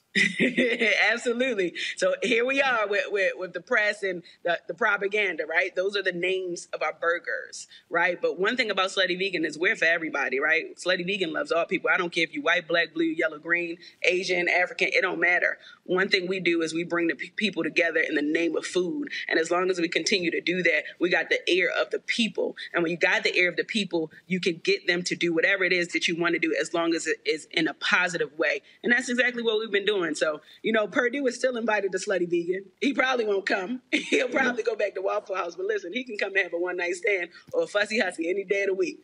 All right, so I got to ask, so is everything at Slutty vegan? Are the fries actual potatoes, or is it something else that's supposed to be fries? Listen, every single thing, including the owner, myself, is vegan. Everything we do. Listen, when I created this company in 2018, I was very specific. I wanted people to reimagine food, right? The food that we grew up knowing and loving. So 97% of the people who come to my business are not even vegan. They're meat eaters. So we're able to really open up people's consciousness in a way that they've never seen it before while giving them an experience at the same time. So, Roland, when you come, you don't even got to stand in line. I got you. I'm going to give you a skip of the line pass. First of all, I got to be assured what actually tastes like. I mean, I got. Look, my frat Lamel McMorris is a super vegan. He took me some spot in Charlotte. He was like, "No, man, this tastes just like a hamburger," and I almost cussed him out. I said, "You trying to lean on the shield way too much." So I got to be assured. So if I come there, because in fact we will be in Atlanta Thursday. We'll be there through Tuesday. Then actually our crew, we're gonna be in Atlanta 3 to 5 days each week covering this race. So if I come there, what should I get? Because I am absolutely a carnivore. I'm from Texas, born and raised. When you come, you got to get the one-night stand. But honestly, Roland, bigger than the food, you're going to be so proud. As a black man, you're going to come to this business, and you're going to see we organized, right? We give good customer service. We give a great customer experience. The food going to be hot and warm, and we're going to make you feel like the most important person in the world. And that's why people love us. That's why we've been able to open up 4 locations in less than 2 years. So you're just going to be impressed all the way around. So it don't matter what you order. If you want to order the receipt on the menu, you're going to be happy. But you got to tell me what actually tastes like something, because I can't be in your restaurant cussing now like homeboy at the restaurant in Dallas, because, I'm just saying. Now, first of all, when are y'all open? So we are open Tuesday through Saturday, and the times differ from each location. We're growing super fast. All right, so what's the time? What's the time in Atlanta? What's the time you open? It depends on what location. You go to the West End, we open from 12 to 7:30. You go to Clayton County, we open from 12 to 9 o'clock. You go to the heart of Atlanta on Edgewood, we open from 4 p.m. to 2 a.m. in the middle of the night. So whatever you in the mood for, we got you. Whatever time you want to get slutified. All right, so here's what we'll do. We'll figure out which one of the locations in which time, and I'll go ahead, because first of all, it's my show. I ain't got to ask nobody permission. So we'll figure out. You let me know what's the best spot that can accommodate our cameras and lights. And so what we'll do is we'll actually do the show from Slutty Vegan. We'll do the full 2-hour Roland Martin Unfiltered from one of your locations. And I promise, I will eat something. I might have to, because y'all know, I might have to bring me some barbecue sauce, because barbecue sauce. No, you don't. Come on, I'm just saying. So, we'll see. Candace, Kelly, and Michael, y'all eat anything vegan? Any one of y'all? Absolutely. I do. I am not vegan. Hold on. Pull them up. I need to see who's talking. All right, go ahead. Who was talking? I think Candace first. Go ahead. I think I heard you. I do. I've seen my sister make vegan cheese out of nuts. I've seen the process, not believed in it. And then I ate it, and it tastes good. She's a vegan. We've gone to vegetarian restaurants for Mother's Day and Father's Day. So, yeah, I've got a lot of people in my family trying to twist me over. But that smell of that bacon, I'm just saying. Okay. You know, it's tough. Kelly, how about you? I am not a vegan, but I do eat some vegan food, depending on where you get it from. Right. It's delicious. I am very familiar with Slutty Vegan. I'm waiting for them to get a brunch menu for DC. All right. I'm waiting. Michael. Begging. Michael. Well, Roland, you know I'm like you. I'm a steakhouse guy. But my sister-in-law is a vegan and has taken me to some very tasty vegan restaurants. Okay. Where I had a vegan Reuben, which was excellent. Well, Pink, I'm the only one who ain't never ate. I ain't ate nothing vegan. So well, we're gonna change your life. Well, I don't know if y'all about gonna change my life, but we gonna try that. So I appreciate it. Thanks a bunch. And so I'll get your contact information. So like I say, when we come to Georgia, we're gonna be there pushing the election, and then we'll do the show from one of your locations. Roland, can you please make sure the camera's on you when you take a bite of that cheeseburger? No, duh. Please. That's what we do. Duh. All right, Pinky, thanks a lot. I appreciate it. All right, thank you. See you soon. All right, y'all. Again, that's what happens when you are stuck on stupid. Pull the panel back up. That's what happens when you stuck on stupid and you're a politician and you think you taking a shot at somebody and you don't realize how you really stepped into it. And see, now, Purdue, don't bring your ass to Slutty Vegan, because see, don't even come by, because see, then you're really going to be sitting here being a hypocrite if you try to come by. And so black people all across Georgia, David Perdue took a shot at a black-owned restaurant thinking he was taking a shot at John Ossoff. So guess what we should do? Take a shot and throw his ass out of Washington, D.C. Deadline to register in Georgia is Monday. Pull the graphic up, please. The deadline is Monday. Monday. Okay? Monday. The election is January 5th. Early person in voting starts December 14th. So please do that. It's time to be smart. When we control our institutions, we win. This is the most important news show on television of any racial background. Y'all put $2, $3, $4, $5, $10, $15, $20, $30 on this and keep this going. What you've done, Roland, since this crisis came out in full bloom. Anybody watching this, tell your friends. Go back and look at the last 2 weeks, especially of Roland Martin Unfiltered. I mean, hell, go back and look at the last 2 days. You've had sitting United States senators today, Klobuchar and Harris. Whatever you have that you can bring to Roland Martin Unfiltered to support it, please do, because this information may literally save your life. Watch Roland Martin Unfiltered daily at 6 p.m. Eastern on YouTube, Facebook, or Periscope, or go to RolandMartinUnfiltered.com.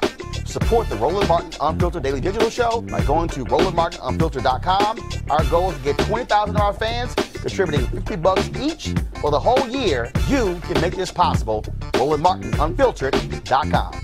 You want to support Roland Martin Unfiltered? Be sure to join our Bring the Funk fan club. Every dollar that you give to us supports our daily digital show. There's only one daily digital show out here that keeps it black and keep it real. As Roland Martin Unfiltered. Support the Roland Martin Unfiltered Daily Digital Show by going to RolandMartinUnfiltered.com. You can make this possible.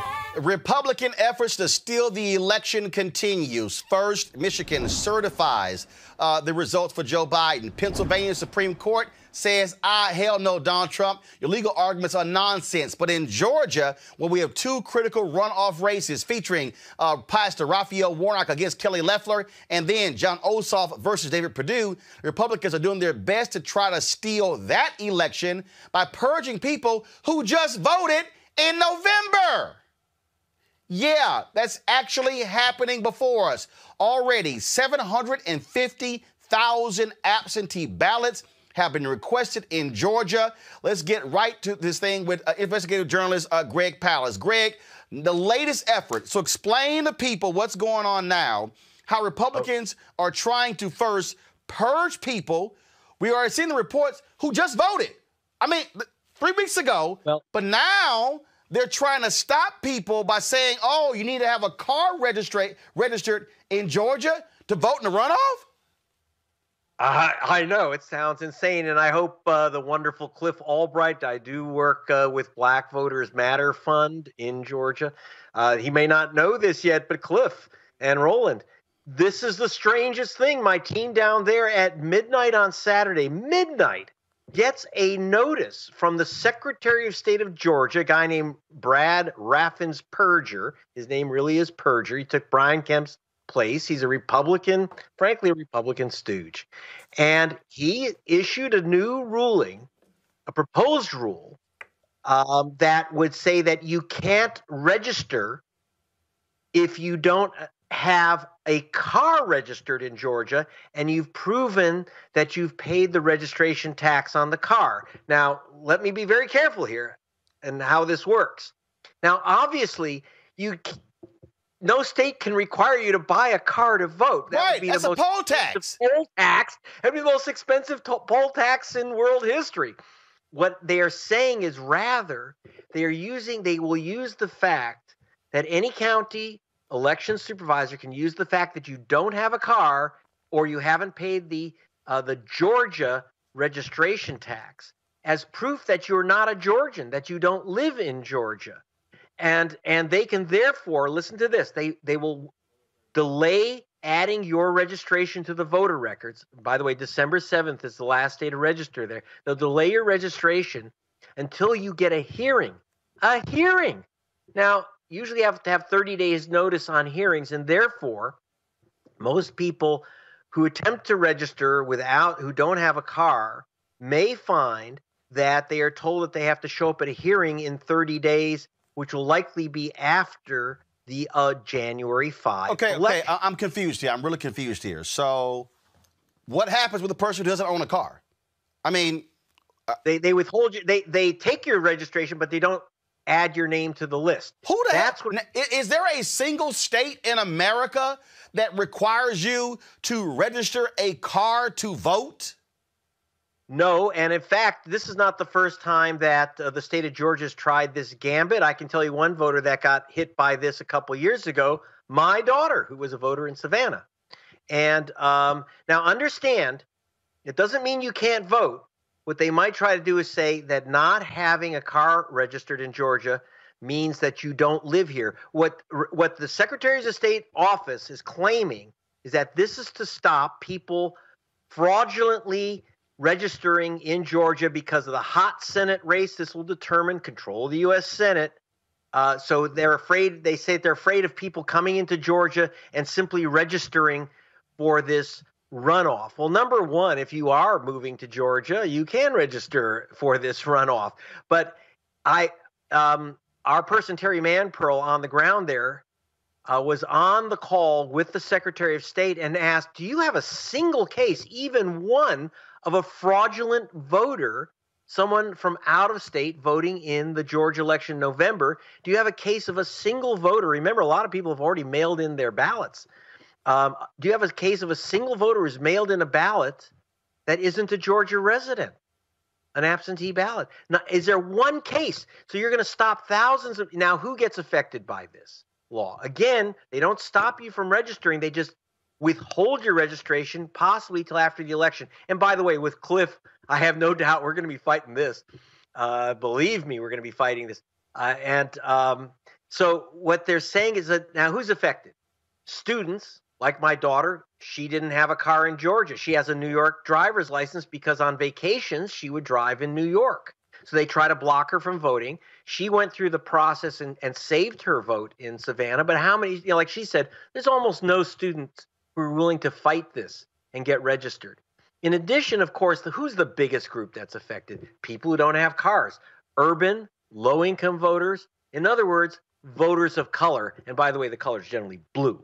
So they know if they can knock out voters trying to register in Atlanta, new voters, people, remember, they, like you just said, they purge voters, so you have to re-register. We have a site, SaveMyVote2020.org, where you can see if you've been purged from the Georgia voter rolls. If you are, there's a button, click and re-register. Again, try to do it immediately. Don't wait till December 7th because Georgia, there is a delay factor in Georgia. Even if you have a car, they still have a delay process in Georgia. So please check your registration right now, no matter what, and re-register. Believe me, and by the way, if you don't have a car registered in Georgia and you live there and you're a student or you're low income, you use a bus, or you're high income and you use a bus, you don't have a car. Right. Don't let that stop you from registering. Please register. Have all the ID and proof of residence that you can to make sure that no one challenges you, because it's also selective. They're making it so that not everyone, in other words, not necessarily white suburban people, are going to be asked, oh, you don't have a car? Right. Because after all, you have families where the car is registered in the husband's name, not the wife's name, or the opposite. So it's very selective because they get to choose whom they challenge. This is really, really dangerous stuff. And when we first, so again, midnight Saturday, and then they had a meeting to vote it into the rules at 8 a.m. this morning, Monday, 8 a.m. And after a midnight notice. This is ugly stuff. So what they did was, when the pressure came down, they said, oh, we're not going to make it a rule. We'll make it a guidance. Nah. When you make it a guidance, that's a rule. And so, but this is what I keep telling people, the kind of games Republicans play. And guess what? The people who I've been calling out, these black Republicans in Georgia who have been silent, who are watching these people try to screw black people voting. Yes, I'm very concerned. Look, we know it's Jim Crow. You can talk about, oh, the fraudulent voters. Where are these fraudulent voters lined up at the border to march into Georgia to vote? Okay? As Cliff can tell you, working there, it's hard to get people to vote once, let alone twice. It's hard, no, people aren't driving in from Wisconsin to vote in Georgia. Yep. It's not happening. They're not sending in fraudulent ballots. They had 5 million ballots. They couldn't show us one fraudulent ballot, not one. But I can tell you that they've disqualified a lot of ballots. And of course, we issued the report, which was issued with Black Voters Matter Fund. Got it. And on 198,000 Georgians removed wrongly from the voter rolls, based on a phony purge list. Got it. This is really serious stuff. And by the way, watch this space. We're going to be taking action. I don't want to say what it is, but believe me, we're not letting this thing go. We're not letting this thing go. This is pure Jim Crow. I don't care who you vote for, but don't tell black people, don't tell students you can't vote. No.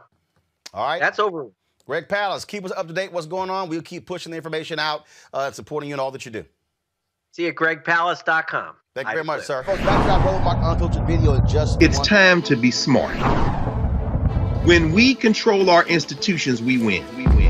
This is the most important news show on television of any racial background. Y'all put $2, $3, $4, $5, $10, $15, $20, $30 on this and keep this going. What you've done, Roland, since this crisis came out in full bloom. Anybody watching this, tell your friends. Go back and look at the last 2 weeks, especially of Roland Martin Unfiltered. I mean, hell, go back and look at the last 2 days. You've had sitting United States senators today, Klobuchar and Harris. Whatever you have you can bring to Roland Martin Unfiltered to support it, please do, because this information may literally save your life. Watch Roland Martin Unfiltered daily at 6 p.m. Eastern on YouTube, Facebook, or Periscope, or go to RolandMartinUnfiltered.com. Support the Roland Martin Unfiltered Daily Digital Show by going to RolandMartinUnfiltered.com. Our goal is to get 20,000 of our fans contributing $50 each for the whole year. You can make this possible. RolandMartinUnfiltered.com. You want to support Roland Martin Unfiltered? Be sure to join our Bring the Funk fan club. Every dollar that you give to us supports our daily digital show. There's only one daily digital show out here that keeps it black and keep it real as Roland Martin Unfiltered. Support the Roland Martin Unfiltered Daily Digital Show by going to RolandMartinUnfiltered.com. You can make this possible.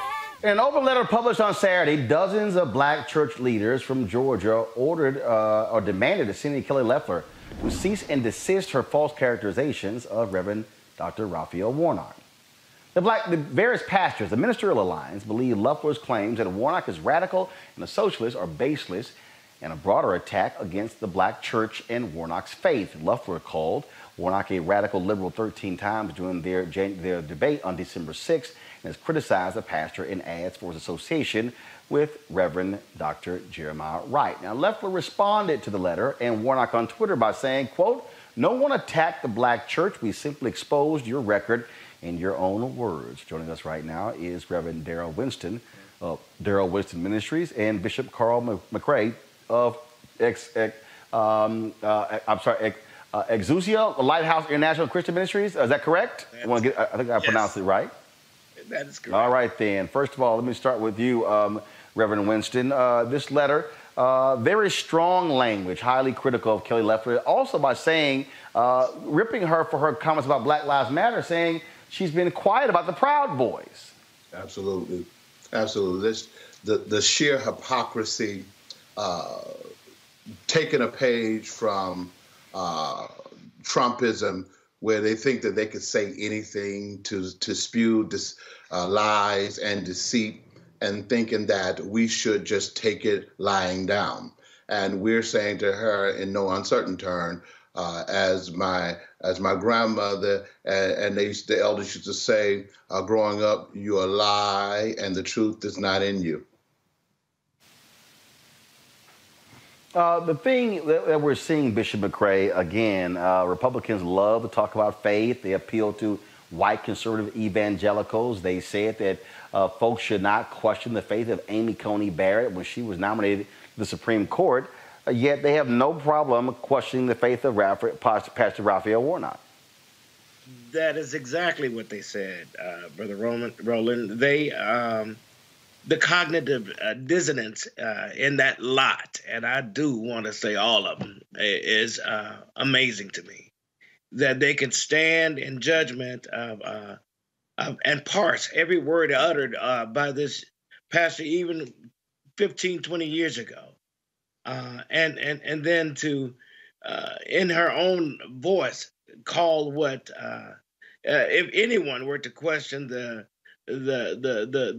spiritual bona fides of Amy Coney Barrett, she called it disgusting. And then yet she turns around and robotically, repeatedly attacks Reverend Warnock and expect us to let that go unanswered.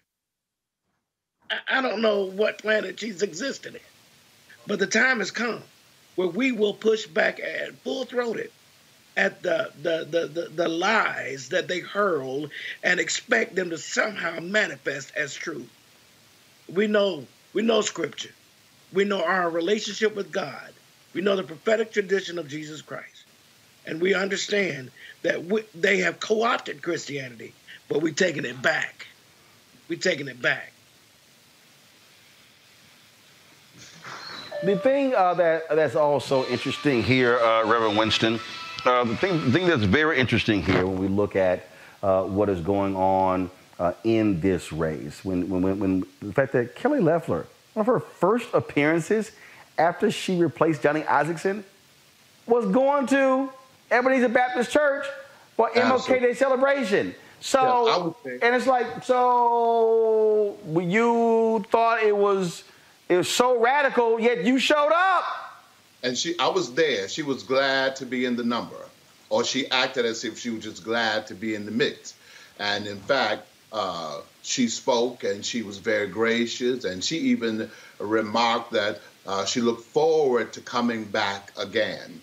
And so we know then that they are taking this bread and butter plate from the late Lee Atwater, who got his from Nixon, the whole Nixonian playbook, to stroke the fear in their voting bloc, this fear-mongering, sheer racism. But we detest the mockery. And to make mockery, we know that the Euro-American churches and white evangelicals have long expressed their disdain for the African-American congregations and despise and prophetic preaching.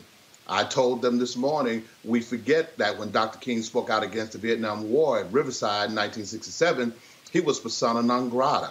And then now all of them claim to love Dr. King and seek to hijack his message. They talk about the 63 Dr. King, but they don't want to deal with that 67 and 68 Dr. King that call for the redistribution of wealth. And so we're saying, because you got people in our community who are ahistorical, they don't have a sense of historical continuity, they don't see anything wrong. And so we're so grateful that these over 100 interfaith clergy decided to join us, and more are saying, add me to the list. And in the next few days leading up to the election, we have a multi-tier approach where we're going to be pushing back because we know then that they, meaning the powers that be and those who bow at the shrine of Trumpism, will say anything or try to get away with saying anything and think that we're supposed to accept it. Well, one of the things that also jumps out at me on this is that she's attacked him saying he's anti-Israel. Yet there have been a number of Jewish leaders who come out in support of Raphael Warnock. You've got John Ossoff, who is Jewish, who's running with him. So you would think if somebody was so anti-Jewish, they would not be supporting him. But again, what people need to understand, when white conservatives say he's anti-Jewish, they really are appealing to those white conservative evangelicals who hold this very lofty view, this biblical view of Israel. They equate Zionism with Judaism, and many rabbis here in Atlanta and abroad are working now on a piece where they are addressing the Jewish community, long history with the African American church. One of my favorite, Rabbi Joshua Heschel, who Dr. King marched with, and other rabbis were right there in the midst. So Ebenezer and Warnock has maintained a long history of working in the Jewish community. The services are often interfaith in terms of the commemorative services that the King Center runs there, but there are many different, for instances, Warnocks and the good people of Ebenezer interface and interacting with the Jewish community. And as you know, as of late, there has been this whole push toward silencing and muzzling prophetic preaching that, of course, is concerned not just with redemption from personal sins, but addressing, as Jesus did, those oppressive conditions caused by man. So we ought to be able to say, all Palestinian lives matter. That's preachers of the gospel. Cuban lives matters, and lives in the Congo matters. For them to seek to check the preacher is an attempt to do what they wasn't able to do in times past, but they think that they can now push us into a corner where we just sit down and preach an otherworldly by and by when we die message so that we can become enablers of systemic evil that they perpetuate on a daily basis. Well, I certainly hope that folks in Georgia are going to respond in kind to what is happening by turning out at the polls. The best way to shut them up is to beat them. Simple as that. Gentlemen, we certainly appreciate it. Thank you so very much.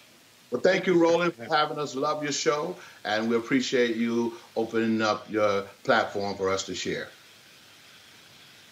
I appreciate it. Thank you so very much. It's time to be smart. When we control our institutions, we win. This is the most important news show on television of any racial background. Y'all put $2, $3, $4, $5, $10, $15, $20, $30 on this and keep this going. What you've done, Roland, since this crisis came out in full bloom. Anybody watching this, tell your friends. Go back and look at the last 2 weeks, especially of Roland Martin Unfiltered. I mean, hell, go back and look at the last 2 days. You've had sitting United States senators today, Klobuchar and Harris. Whatever you have that you can bring to Roland Martin Unfiltered to support it, please do, because this information may literally save your life. Watch Roland Martin Unfiltered daily at 6 p.m. Eastern on YouTube, Facebook, or Periscope, or go to RolandMartinUnfiltered.com. Support the Roland Martin Unfiltered Daily Digital Show by going to RolandMartinUnfiltered.com. Our goal is to get 20,000 of our fans contributing $50 each for the whole year. You can make this possible. RolandMartinUnfiltered.com. You want to support Roland Martin Unfiltered? Be sure to join our Bring the Funk fan club. Every dollar that you give to us supports our daily digital show. There's only one daily digital show out here that keeps it black and keep it real. As Roland Martin Unfiltered. Support the Roland Martin Unfiltered Daily Digital Show by going to RolandMartinUnfiltered.com. You can make this possible. After Pastor Warnock and Ambassador Andrew Young voted, then Warnock held a news conference where he talked with the media and addressed us. Did not take any questions, but he certainly wanted to speak on what it felt like on this day to vote for himself in this runoff and then do so next to one of his heroes. Here's what Warnock had to say. Morning, the line was all the way back at the end. And as I went right down the line, and most of the people were senior citizens like me, and I realized how long we've been on this march. First of all, let me say that it is a very humbling thing for a kid who grew up in public housing to be able to cast a vote for himself to serve in the United States Senate. Only in America is my story even possible. And so I'm grateful for this moment, grateful for my father of blessed memory, and I'm grateful for my mother who grew up in Waycross, Georgia, picking tobacco and cotton during the summers. And today she gets to help pick her son to be one of the next 2 United States senators from the great state of Georgia.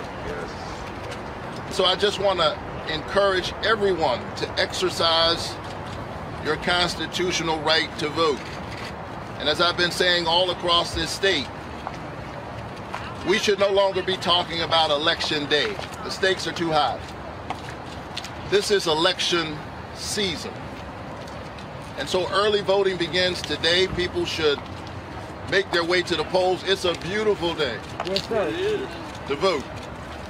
So make your way to the polls. Early voting today, December 14th through December 31st.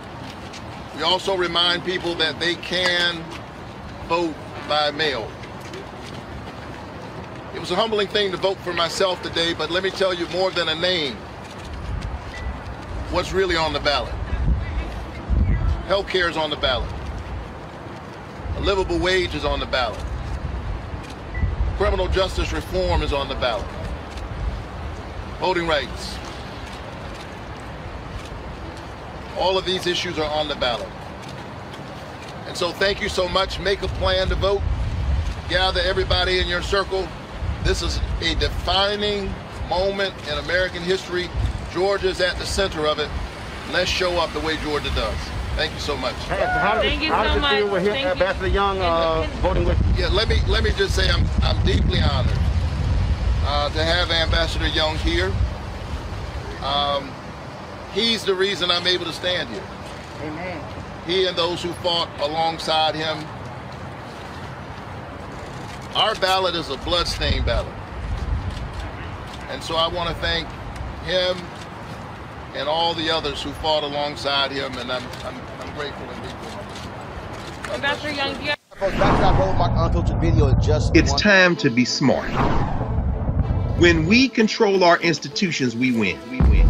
This is the most important news show on television of any racial background. Y'all put $2, $3, $4, $5, $10, $15, $20, $30 on this and keep this going. What you've done, Roland, since this crisis came out in full bloom. Anybody watching this, tell your friends. Go back and look at the last 2 weeks, especially of Roland Martin Unfiltered. I mean, hell, go back and look at the last 2 days. You've had sitting United States senators today, Klobuchar and Harris. Whatever you have that you can bring to Roland Martin Unfiltered to support it, please do, because this information may literally save your life. Watch Roland Martin Unfiltered daily at 6 p.m. Eastern on YouTube, Facebook, or Periscope, or go to RolandMartinUnfiltered.com. Support the Roland Martin Unfiltered Daily Digital Show by going to RolandMartinUnfiltered.com. Our goal is to get 20,000 of our fans contributing $50 each for the whole year. You can make this possible. RolandMartinUnfiltered.com. George, I know things are tough right now, but I want you to know help is on the way. My administration is preparing to beat COVID-19 and get economic relief to the American people.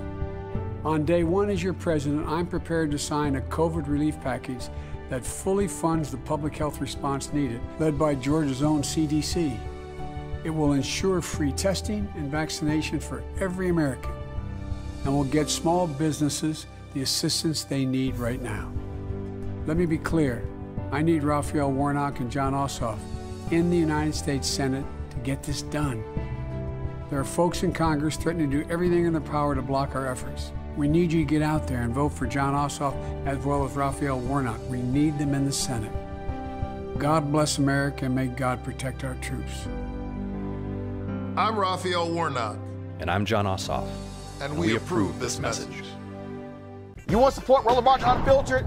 Be sure to join our Bring the Funk fan club. Every dollar that you give to us supports our daily digital show. There's only one daily digital show out here that keeps it black and keep it real as Roland Martin Unfiltered. Support the Roland Martin Unfiltered daily digital show by going to RolandMartinUnfiltered.com.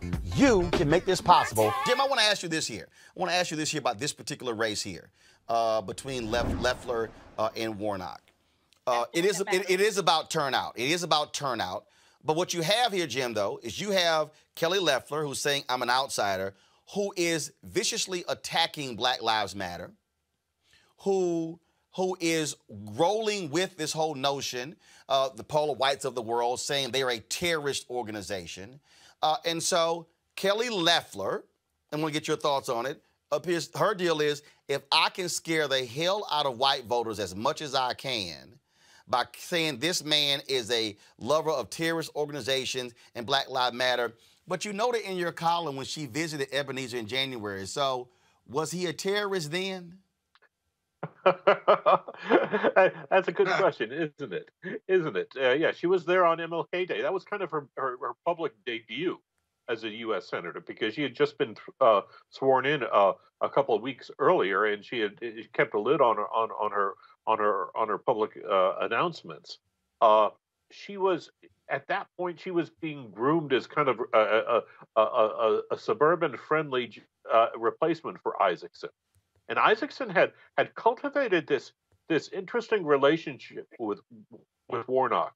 I mean, he had been at MLK ceremonies for the last 25 years. He was kind of the most dependable Republican attendee, and sometimes he was the only Republican of note there. And it was kind of his statement, his very quiet statement that the Republican Party couldn't survive as a white-only party. And Loeffler was up there. To kind of replace that, she said the right words. I mean, they were a little bit vague, but she carried that off well, relatively well. And ever since, I mean, she got tied up in that fight with Doug Collins for from February really up into November, and then, man, her focus has been on Warnock. And yes, she is. Clearly, they have been going through years and years and years of Warnock sermons. I mean, the guy is out there. It's and in the case that I cited, they had to go back to 2011 to pick up on maybe just a slight lack of phrasing. America, you can't serve God and the military. That was the last 3 minutes of a 45-minute sermon. And if you listen to the front part of that, Roland, you've been to enough churches. You know what was being said. It was a matter of priority. Hell, my wife is a minister. My wife is a pastor. I know about preaching. Yeah, you serve God first, and then you go to your second. To your second love, and that's all he was saying. That is all he was saying. And yes, that got twisted, and it's very clear that they're trying to do the same thing that they did with Jeremiah Wright and Obama in 2008. And but to your point, what's happening here is that you've got both Ossoff and Warnock running as a team. They're running as a ticket. Perdue and Loeffler are running as a ticket, and clearly what they have decided is that Warnock is the man to attack, because if black voters turn out for him in heavy numbers, they're in trouble. Well, I really hope they are going to be in trouble. Jim Galloway, very good column there in Land Journal-Constitution. We appreciate it. Thanks a bunch. Thank you, sir. Thank you very much. This Robert, I want to pull you in here. You're there in Georgia. Look, it's going to be a turnout deal. Again, they want to demonize Warnock as much as possible. They want to tag him with defund the police. They want to tag him with Black Lives Matter. But the bottom line is this here. Are you seeing black people extremely energized? Are you seeing those suburban areas energized? And then you've got these stuck on stupid Republicans, what they're doing. At the news conference today, talking about stop the steal. They making all the allegations in a second. I'm about to play this video of the Georgia election official going off on Republicans, sowing seeds of discontent in the state. Well, you're absolutely right, Roland. And what you have to realize what's going on here in Georgia, the reason that they are attacking Warnock like this is because they are afraid for their lives. Kelly Loeffler has no resume. She has nothing to fall back on. She's running a commercial right now for our friend Janelle in it, talking about how she lived paycheck to paycheck to get through college, when in reality, her family leveraged their farm to pay her way through college and grad school.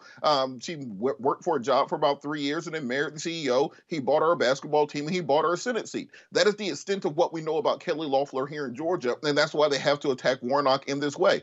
This morning, Rainbow Push Coalition, along with Latasha Brown, Black Voters Matter, C.K. Hoffler, the National Bar Association journalist Greg Palast, filed a lawsuit. Our local counsel, Gerald Griggs, demanding that they return the 200,000 names to the election, to the rolls that were purged by Secretary of State Raffensperger, so that we can have a free and fair election in January. If you return 200,000 people to the voting rolls and you get the normal 10% of turnout that you get in a general election, that's enough to sway the election one way or the other. So Republicans have been running on a campaign of voter suppression in Georgia for over 20 years, whether that's the poll tax that they disguised as voter ID 20 years ago, whether it's gerrymandering and redistricting in 2010, the Diebold machines, which were in use in Georgia from 2000 until the last election cycle. And what we're seeing now is that by motivating the 35% of the state that's African American, the 12% of the state that's Latino, the 52% of the state that's women, the LGBTQ population, our college student population, you have the ability to flip the state permanently. Demographically, they have been a blue state for 20 years. It's been voter suppression that's kept that from happening in the actual voter turnout. And what we saw in 2018 was when Stacey Abrams ran a bold, progressive campaign, not a Jason Carter campaign, not a Michelle Nunn campaign, where you just tried to get those old Reagan Republicans who used to be Democrats 40 years ago to come back, but really tried to motivate people who were in part of the progressive base to turn out. We saw that she nearly won that election. That went a long way to flipping the state. So we have to keep motivating those people, fight for voting rights, fight to get people back on the rolls, and that's how you win elections, not by trying to cajole former Confederates to come back to the Democratic Party. Yeah, Roland, my colleague is absolutely right, but that only works, we've seen from 2018 and 2020, is when the coalition that he just described gets to the polls and votes in huge numbers. The Republicans can't win without voter suppression. They can't win without scaring their voters. The only way they can motivate their base to get out is to suppress the Democratic base and the people of color base and the suburban women base, because there are not enough Republican votes who follow their unfriendly policies or offensive policies. And so you're right. In the end, it's about getting your base out to vote. But the only way the Republicans can do that is to scare them and to suppress the Democratic votes, or to throw people off the voting rolls and what have you. So the playbook, we've seen it over and over again. The question for January 5th is, can the Democratic base, can Black folks get out and Latinos and women get out in major numbers again? Because that's the only way you find yourself with a true blue state called Georgia. It's the only way. And it's a heavy lift that we've done once, but can we do it again? Well, again, and that's why I dare say, if you're trying to get black people out, you ain't got no problem with defund the police. Monique? Most black people don't even agree with defunding the police. I'm sorry, show me. I'm sorry, show me. Hold up, based upon what? No, stop. Based upon what? Stop. Based upon what? Show me proof. Show you proof of what? I'll show me proof. You data. Show me the data. What's the polling data? That black people. What's the polling data? Community don't want you to defund the police. They want the police to be better. They want the police to have enough funding. What poll is that? They want to put money into mental. What poll is that? Reduce the police what in your community. Poll is that, Scott? Scott, what poll is that? Scott, what poll is that? Reprogram Scott, what poll is that? It's a dumb state. Scott, what poll is that? Well, the Washington Post poll, the Pew Trust, look it up. All of them say that the majority of people of color do not want the police to be defunded. They want the police to be better in their communities. Mm-hmm. Monique, go. Yeah. Mm-hmm. Yeah, but I noticed you didn't really cite exactly the poll. You just threw some names out. But go ahead, Monique. Hold on. Nice try. But you're like, oh, look it up. Go ahead, Monique.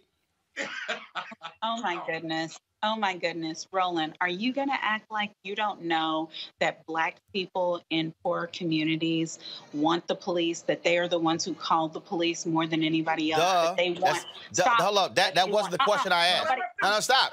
That wasn't the question I asked. I'm speaking. No. If you're gonna say something, if you're gonna say I said something, be factual. Go ahead. A whole lot of male energy. First of all, this ain't male energy or female energy. It's called energy. Speaking. No, if you're gonna say something, back it up. Go. Let's just have manners. Go. What Scott I got manners. Was absolutely correct, right? That it is Black people in poor communities who want more police presence rather than less. It is people who don't need Black police presence in their communities, who don't ever see the police, who if they see the police, it's an exception. I'm aware of that, but that's not what I asked. See, here you go. No, but if you actually answer the question I asked, as opposed to trying to deflect, answer the question I asked. I believe I answered when I said, you know, and I know, as Scott said, that Black people by and large want more police presence in poor neighborhoods than less. And the reason why we are saying defund is because we have an understanding through study, through empirical evidence, through science, that we can use less money and more community presence and smarter policing to get to a different result. All I am saying, and I agree with my brother Scott, which this is like 2 weeks in a row, and I'm impressed with myself, is in Georgia, y'all scaring these people. And if you don't want Georgia, fine, go ahead. They're not scaring them in Georgia. No, they're not. Defund the No, they're not. police. No, they're not. The police off. You know what? They're not scaring them in Georgia. They're not. You know Georgia. Listen. They're not. The people, the good white folks who you want, they don't want this. And if you think that just Black people can vote and we can win in Georgia, then I got a bridge in Georgia that I can sell you. It's on Lake Kono. And here's the whole deal, Robert. There are white people who are also turning out who have enough sense to not fall for the Republican okie doke, who understand when people say, don't you dare try to say reclaim your time when you want to talk now. I'm reclaiming Here's the whole deal, Robert. People are smart enough to know when people have said defund the police, they mean shifting of resources. They mean like in San Francisco, as opposed to sending the cops out when there's a mental call, they send out mental health professionals. Those who advocate defund the police have explained what it means. The opposition simply does not want to hear that. Robert, final word. They are not smart. Robert, final dumb. word. Robert, final word. Robert, final word that I'm about to talk about Georgia, the election official going off next. I think when we're talking about winning Georgia being the most important thing in politics right now, you have to dance with who brought you here. It was a bold, progressive agenda. It was turning out young people, turning out African Americans, turning out minorities, turning out liberal whites, turning out people who are against the idea of Kelly Loeffler and David Perdue and Donald Trump. And I think you can't change your messaging now. Fight through, push through, and that's how you win. Go with the one who brung you. That's all I'm saying. And here to all the Democrats out there who run in purple districts, maybe you should run some better races and not allow yourself to be branded. Maybe because your messaging was whack. It's time to be smart. When we control our institutions, we win. This is the most important news show on television of any racial background. Y'all put $2, $3, $4, $5, $10, $15, $20, $30 on this and keep this going. What you've done, Roland, since this crisis came out in full bloom. Anybody watching this, tell your friends. Go back and look at the last 2 weeks, especially of Roland Martin Unfiltered. I mean, hell, go back and look at the last 2 days. You've had sitting United States senators today, Klobuchar and Harris. Whatever you have that you can bring to Roland Martin Unfiltered to support it, please do, because this information may literally save your life. Watch Roland Martin Unfiltered daily at 6 p.m. Eastern on YouTube, Facebook, or Periscope, or go to RolandMartinUnfiltered.com. Support the Roland Martin Unfiltered Daily Digital Show by going to RolandMartinUnfiltered.com. Our goal is to get 20,000 of our fans contributing $50 each for the whole year. You can make this possible. RolandMartinUnfiltered.com. You want to support Roland Martin Unfiltered? Be sure to join our Bring the Funk fan club. Every dollar that you give to us supports our daily digital show. There's only one daily digital show out here that keeps it black and keep it real as Roland Martin Unfiltered. Support the Roland Martin Unfiltered Daily Digital Show by going to RolandMartinUnfiltered.com. You can make this possible. All right, folks, here in Atlanta, we're broadcasting, of course, still covering the Georgia runoff here in Atlanta. We've been all over the state, and the folks, Black Voters Matter, they've also been all around this state as well. And what they have been doing is battling not just to get black folks registered, to get them to vote, but also how Republicans are trying to stymie black folks from voting. They were in Brunswick, Georgia today in an emergency hearing. Joining us right now is Cliff Albright, the co-founder of Black Voters Matter. Cliff, always glad to have you on Roland Martin Unfiltered. Always glad to be here, Roland. Thanks. All right, Cliff, so tell our folks exactly what happened today in Brunswick, Georgia. Yeah, so we were in Brunswick, Georgia on actually a pre-scheduled stop to do one of our regular events of doing a food and toy donation when we found out last night that there was going to be an emergency hearing called because of these complaints that have been filed by this group called True the Vote, which is definitely a misnomer. This is a group, conservative and in many ways just outright racist group that has gone around, even in previous election cycles, trying to get voters purged from lists. What they're doing right now in Georgia is that they're saying they're going to file complaints in all 159 counties. But today in Glynn County, what was called was an emergency hearing because of what they had filed in Glynn County. For those who don't know, Glynn County is where Brunswick is, which is where Ahmaud Arbery was murdered and where the DA that tried to bury the case at first was recently voted out. And so that's why this county, like many others, is being targeted for this type of voter purge. So there was a court hearing today, which we attended. It was a 3-person, it's really a 5-person board of elections, but only 3 members were present. And the person from this organization, actually, it was a local representative, a former state representative who represents that area, was the person that was actually presenting the complaint in court. Then they allowed for some public comments. I spoke on behalf of not only Black Voters Matter, but also a coalition of organizations that had sent a letter from that Legal Defense Fund, as well as other organizational partners that we have from across the state.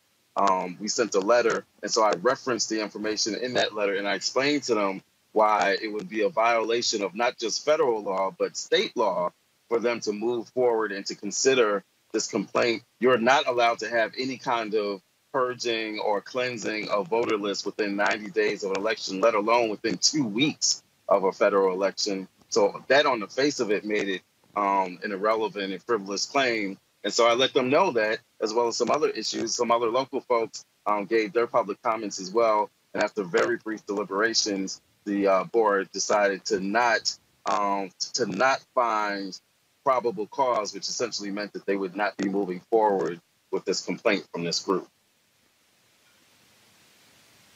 Now, what folks also need to understand is that the judge also ruled that the Secretary of State should sit down with various civil rights groups, including Black Voter Matters, over the purging of folks from the voting rolls. We, of course, the LaTosha Brown, and when we were, of course, in Savannah on Friday, she was at the state capitol.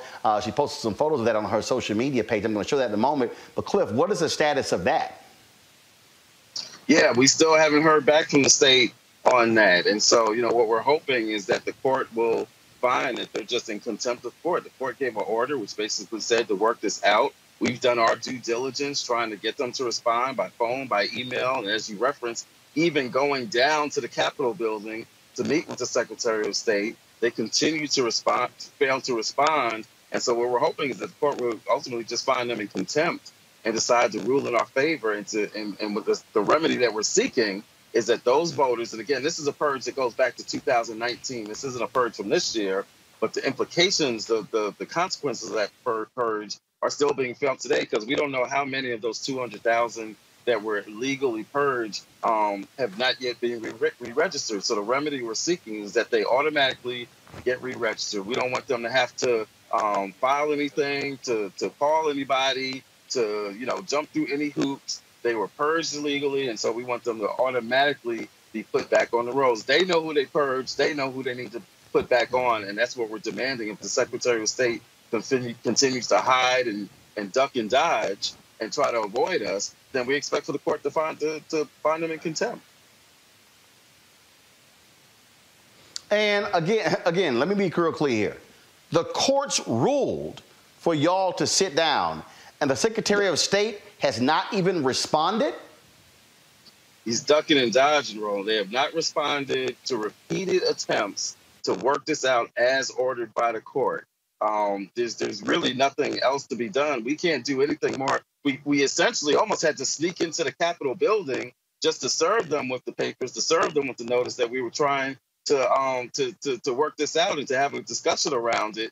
And so there's really nothing else that we can do other than to wait for the court to decide that the Secretary of State is being non-responsive and they just need to rule in our favor. I mean, if one side is not going to present their information, is not going to follow the court order, we don't need to be dragging this out. And we're really concerned that that's what's going on here, that the Secretary of State feels that they could just drag this out, that at some point the courts will just have to decide, well, look, it's only 2 weeks left. There's nothing we can do. And so we know that that's the strategy. That's why we were aggressive in trying to meet with them. They're failing to respond. We think that the court needs to act now.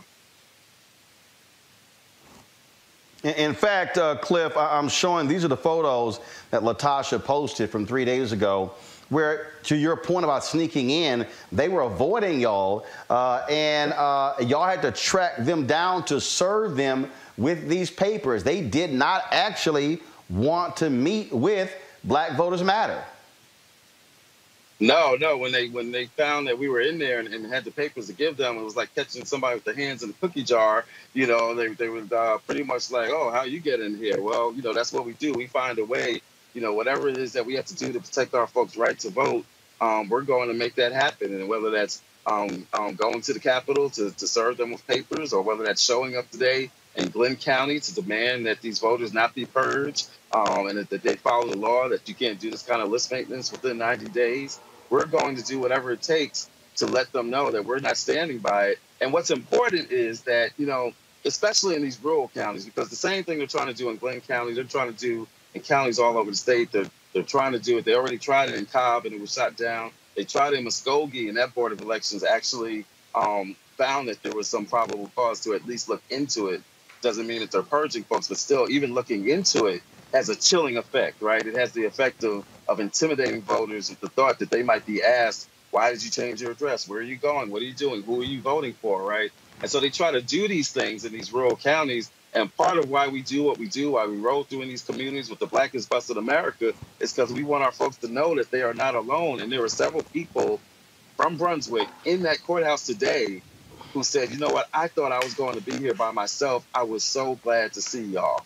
That's the kind of impact that we want to have in communities. We don't want anybody in our communities who's trying to fight for truth. We who believe in freedom shall not rest. We don't want folks to feel like that they're alone in these battles. So it was really important to us that we were there today, that we were in the Capitol the other day serving those papers, and we will continue to be in every county, wherever there are Black voters facing these issues. That's where we're going to show up, along with some incredible state partners. Big thanks to LDF for drafting a letter that was sent to the Glenn County Board of Elections today. And again, Cliff, that is the thing that made, so here we are in the middle of an election. We're sitting here trying to get folks out, and y'all are on the front lines just to make sure that Republicans in this state are not trying to intimidate black voters, trying to suppress black voters, because they clearly understand the power of the black vote, and this is how they want to win. They do not want to win on the issues. They frankly want to win by cheating. Yeah, and it's and hilarious I said that to them. they keep yelling, stop the steal. They keep yelling, stop the steal, but that's what they're trying to do. Right. The levels of hypocrisy are mind-blowing, right? And I mentioned that to them in my public comments to the Board of Elections today, because what they were trying to argue is that they don't know who these voters are, right? They're just doing this. They're just trying to clean the rolls. We don't know who's going to be impacted. We don't know what the race of the voters are. And what I told the Board of Elections is, look, we got to be honest here, right? We just got to deal with the reality. We know why they're doing this. They know who it is that would be purged by this. In the same breath that they were arguing that they know that these weren't military people, because they didn't want to act like they were trying to purge military. So they said, no, we researched it, and these aren't military. And we researched it, and these aren't students. So like I said to the Board of Elections, I said, you know what? They're telling us they know everything there is to know about these voters. They know whether they're military, whether they're students. They know their shoe size. They know what their favorite food is to eat. But somehow they want us to believe that they don't know their race. That doesn't make sense, right? That just flies in the face of everything that we know. We know why it is that they're doing this. We know that they're mad because Georgia flipped in November. We know that they're scared, as you said, that they're running scared because of the historic voter turnout that we've seen in the first week of early voting, plus the vote by mail. We know that they're scared because of the momentum. We know that they're mad because of what happened in Brunswick and Glenn County, where they got rid of the DA. This is why they're using these tactics, and especially in a place like Brunswick and Glenn County, we need not be naive about what's going on. In fact, one of the acts that I cited and that the LDF cited in the letter, this isn't just a violation of the Voting Rights Act or the Help America Vote Act. The intimidation that this represents goes to the 1871 Ku Klux Klan Act. And so I mentioned that in court in the hearing today, and I looked dead at the representative who was bringing this hearing when I referenced the KKK Act, because that's all that's going on. It is the same kind of intimidation. They want our voters to have to answer questions about why they're voting a certain way, or where they lived, or where they moved to, and all this stuff. That's intimidation, and we're not having it. That's what we're trying to do today. That's what we're trying to do with the lawsuit that we have against the Secretary of State.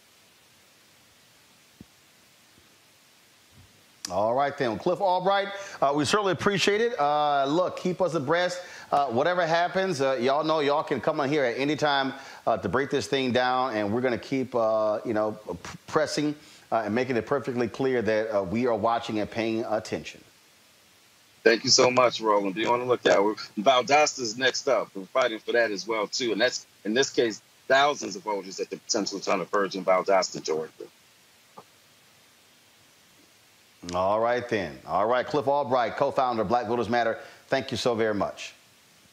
Thank you, Roland. Back to our Roland Martin Unfiltered video in just It's time to be smart. When we control our institutions, we win. This is the most important news show on television of any racial background. Y'all put $2, $3, $4, $5, $10, $15, $20, $30 on this and keep this going. What you've done, Roland, since this crisis came out in full bloom. Anybody watching this, tell your friends. Go back and look at the last 2 weeks, especially of Roland Martin Unfiltered. I mean, hell, go back and look at the last 2 days. You've had sitting United States senators today, Klobuchar and Harris. Whatever you have you can bring to Roland Martin Unfiltered to support it, please do, because this information may literally save your life. Watch Roland Martin Unfiltered daily at 6 p.m. Eastern on YouTube, Facebook, or Periscope, or go to RolandMartinUnfiltered.com. Support the Roland Martin Unfiltered Daily Digital Show by going to RolandMartinUnfiltered.com. Our goal is to get 20,000 of our fans contributing $50 each for the whole year. You can make this possible. RolandMartinUnfiltered.com. You want to support Roland Martin Unfiltered? Be sure to join our Bring the Funk fan club. Every dollar that you give to us supports our daily digital show. There's only one daily digital show out here that keeps it black and keep it real as Roland Martin Unfiltered. Support the Roland Martin Unfiltered Daily Digital Show by going to RolandMartinUnfiltered.com. You can make this possible. All right, folks, last week, the first day of early voting, Raphael Warnock went to the polls and he voted with Ambassador Andrew Young. Well, today, John Ossoff actually decided to go vote. We were there, and he actually had a little shout out for our folks who watched this show. So check this out. Hello to the whole Roland Martin.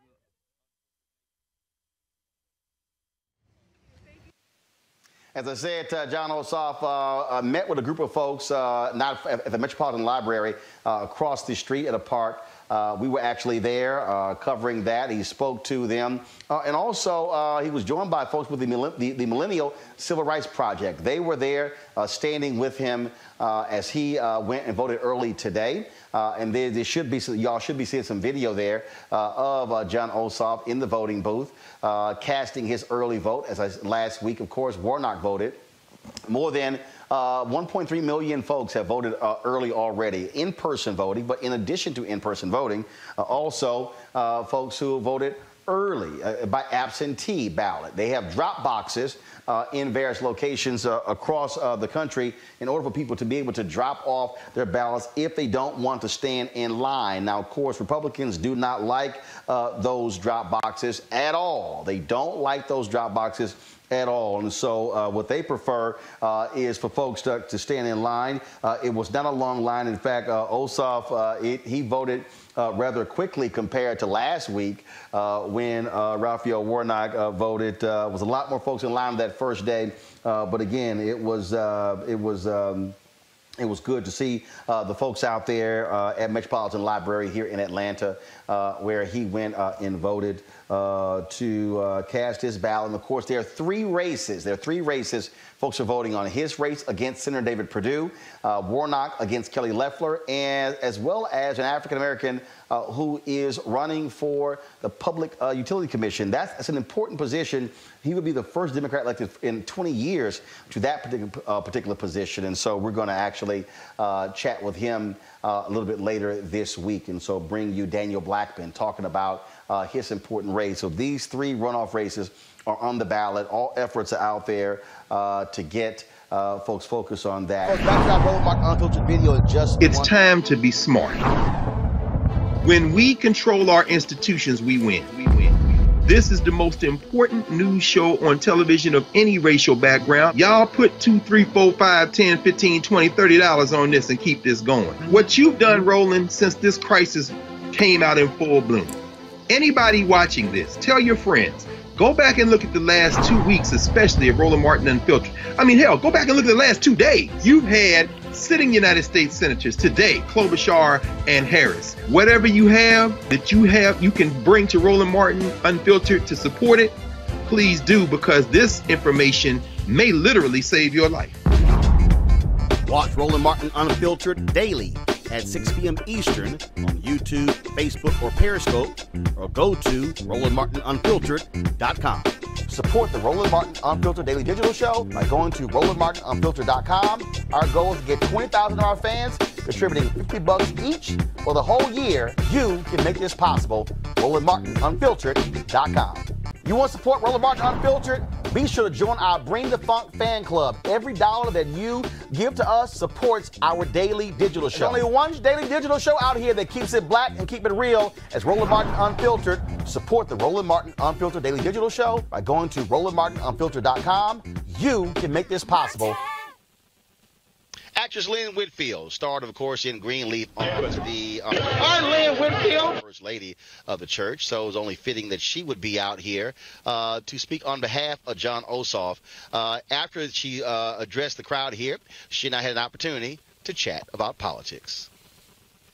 Lynn Whitfield. Hello, Roland Martin.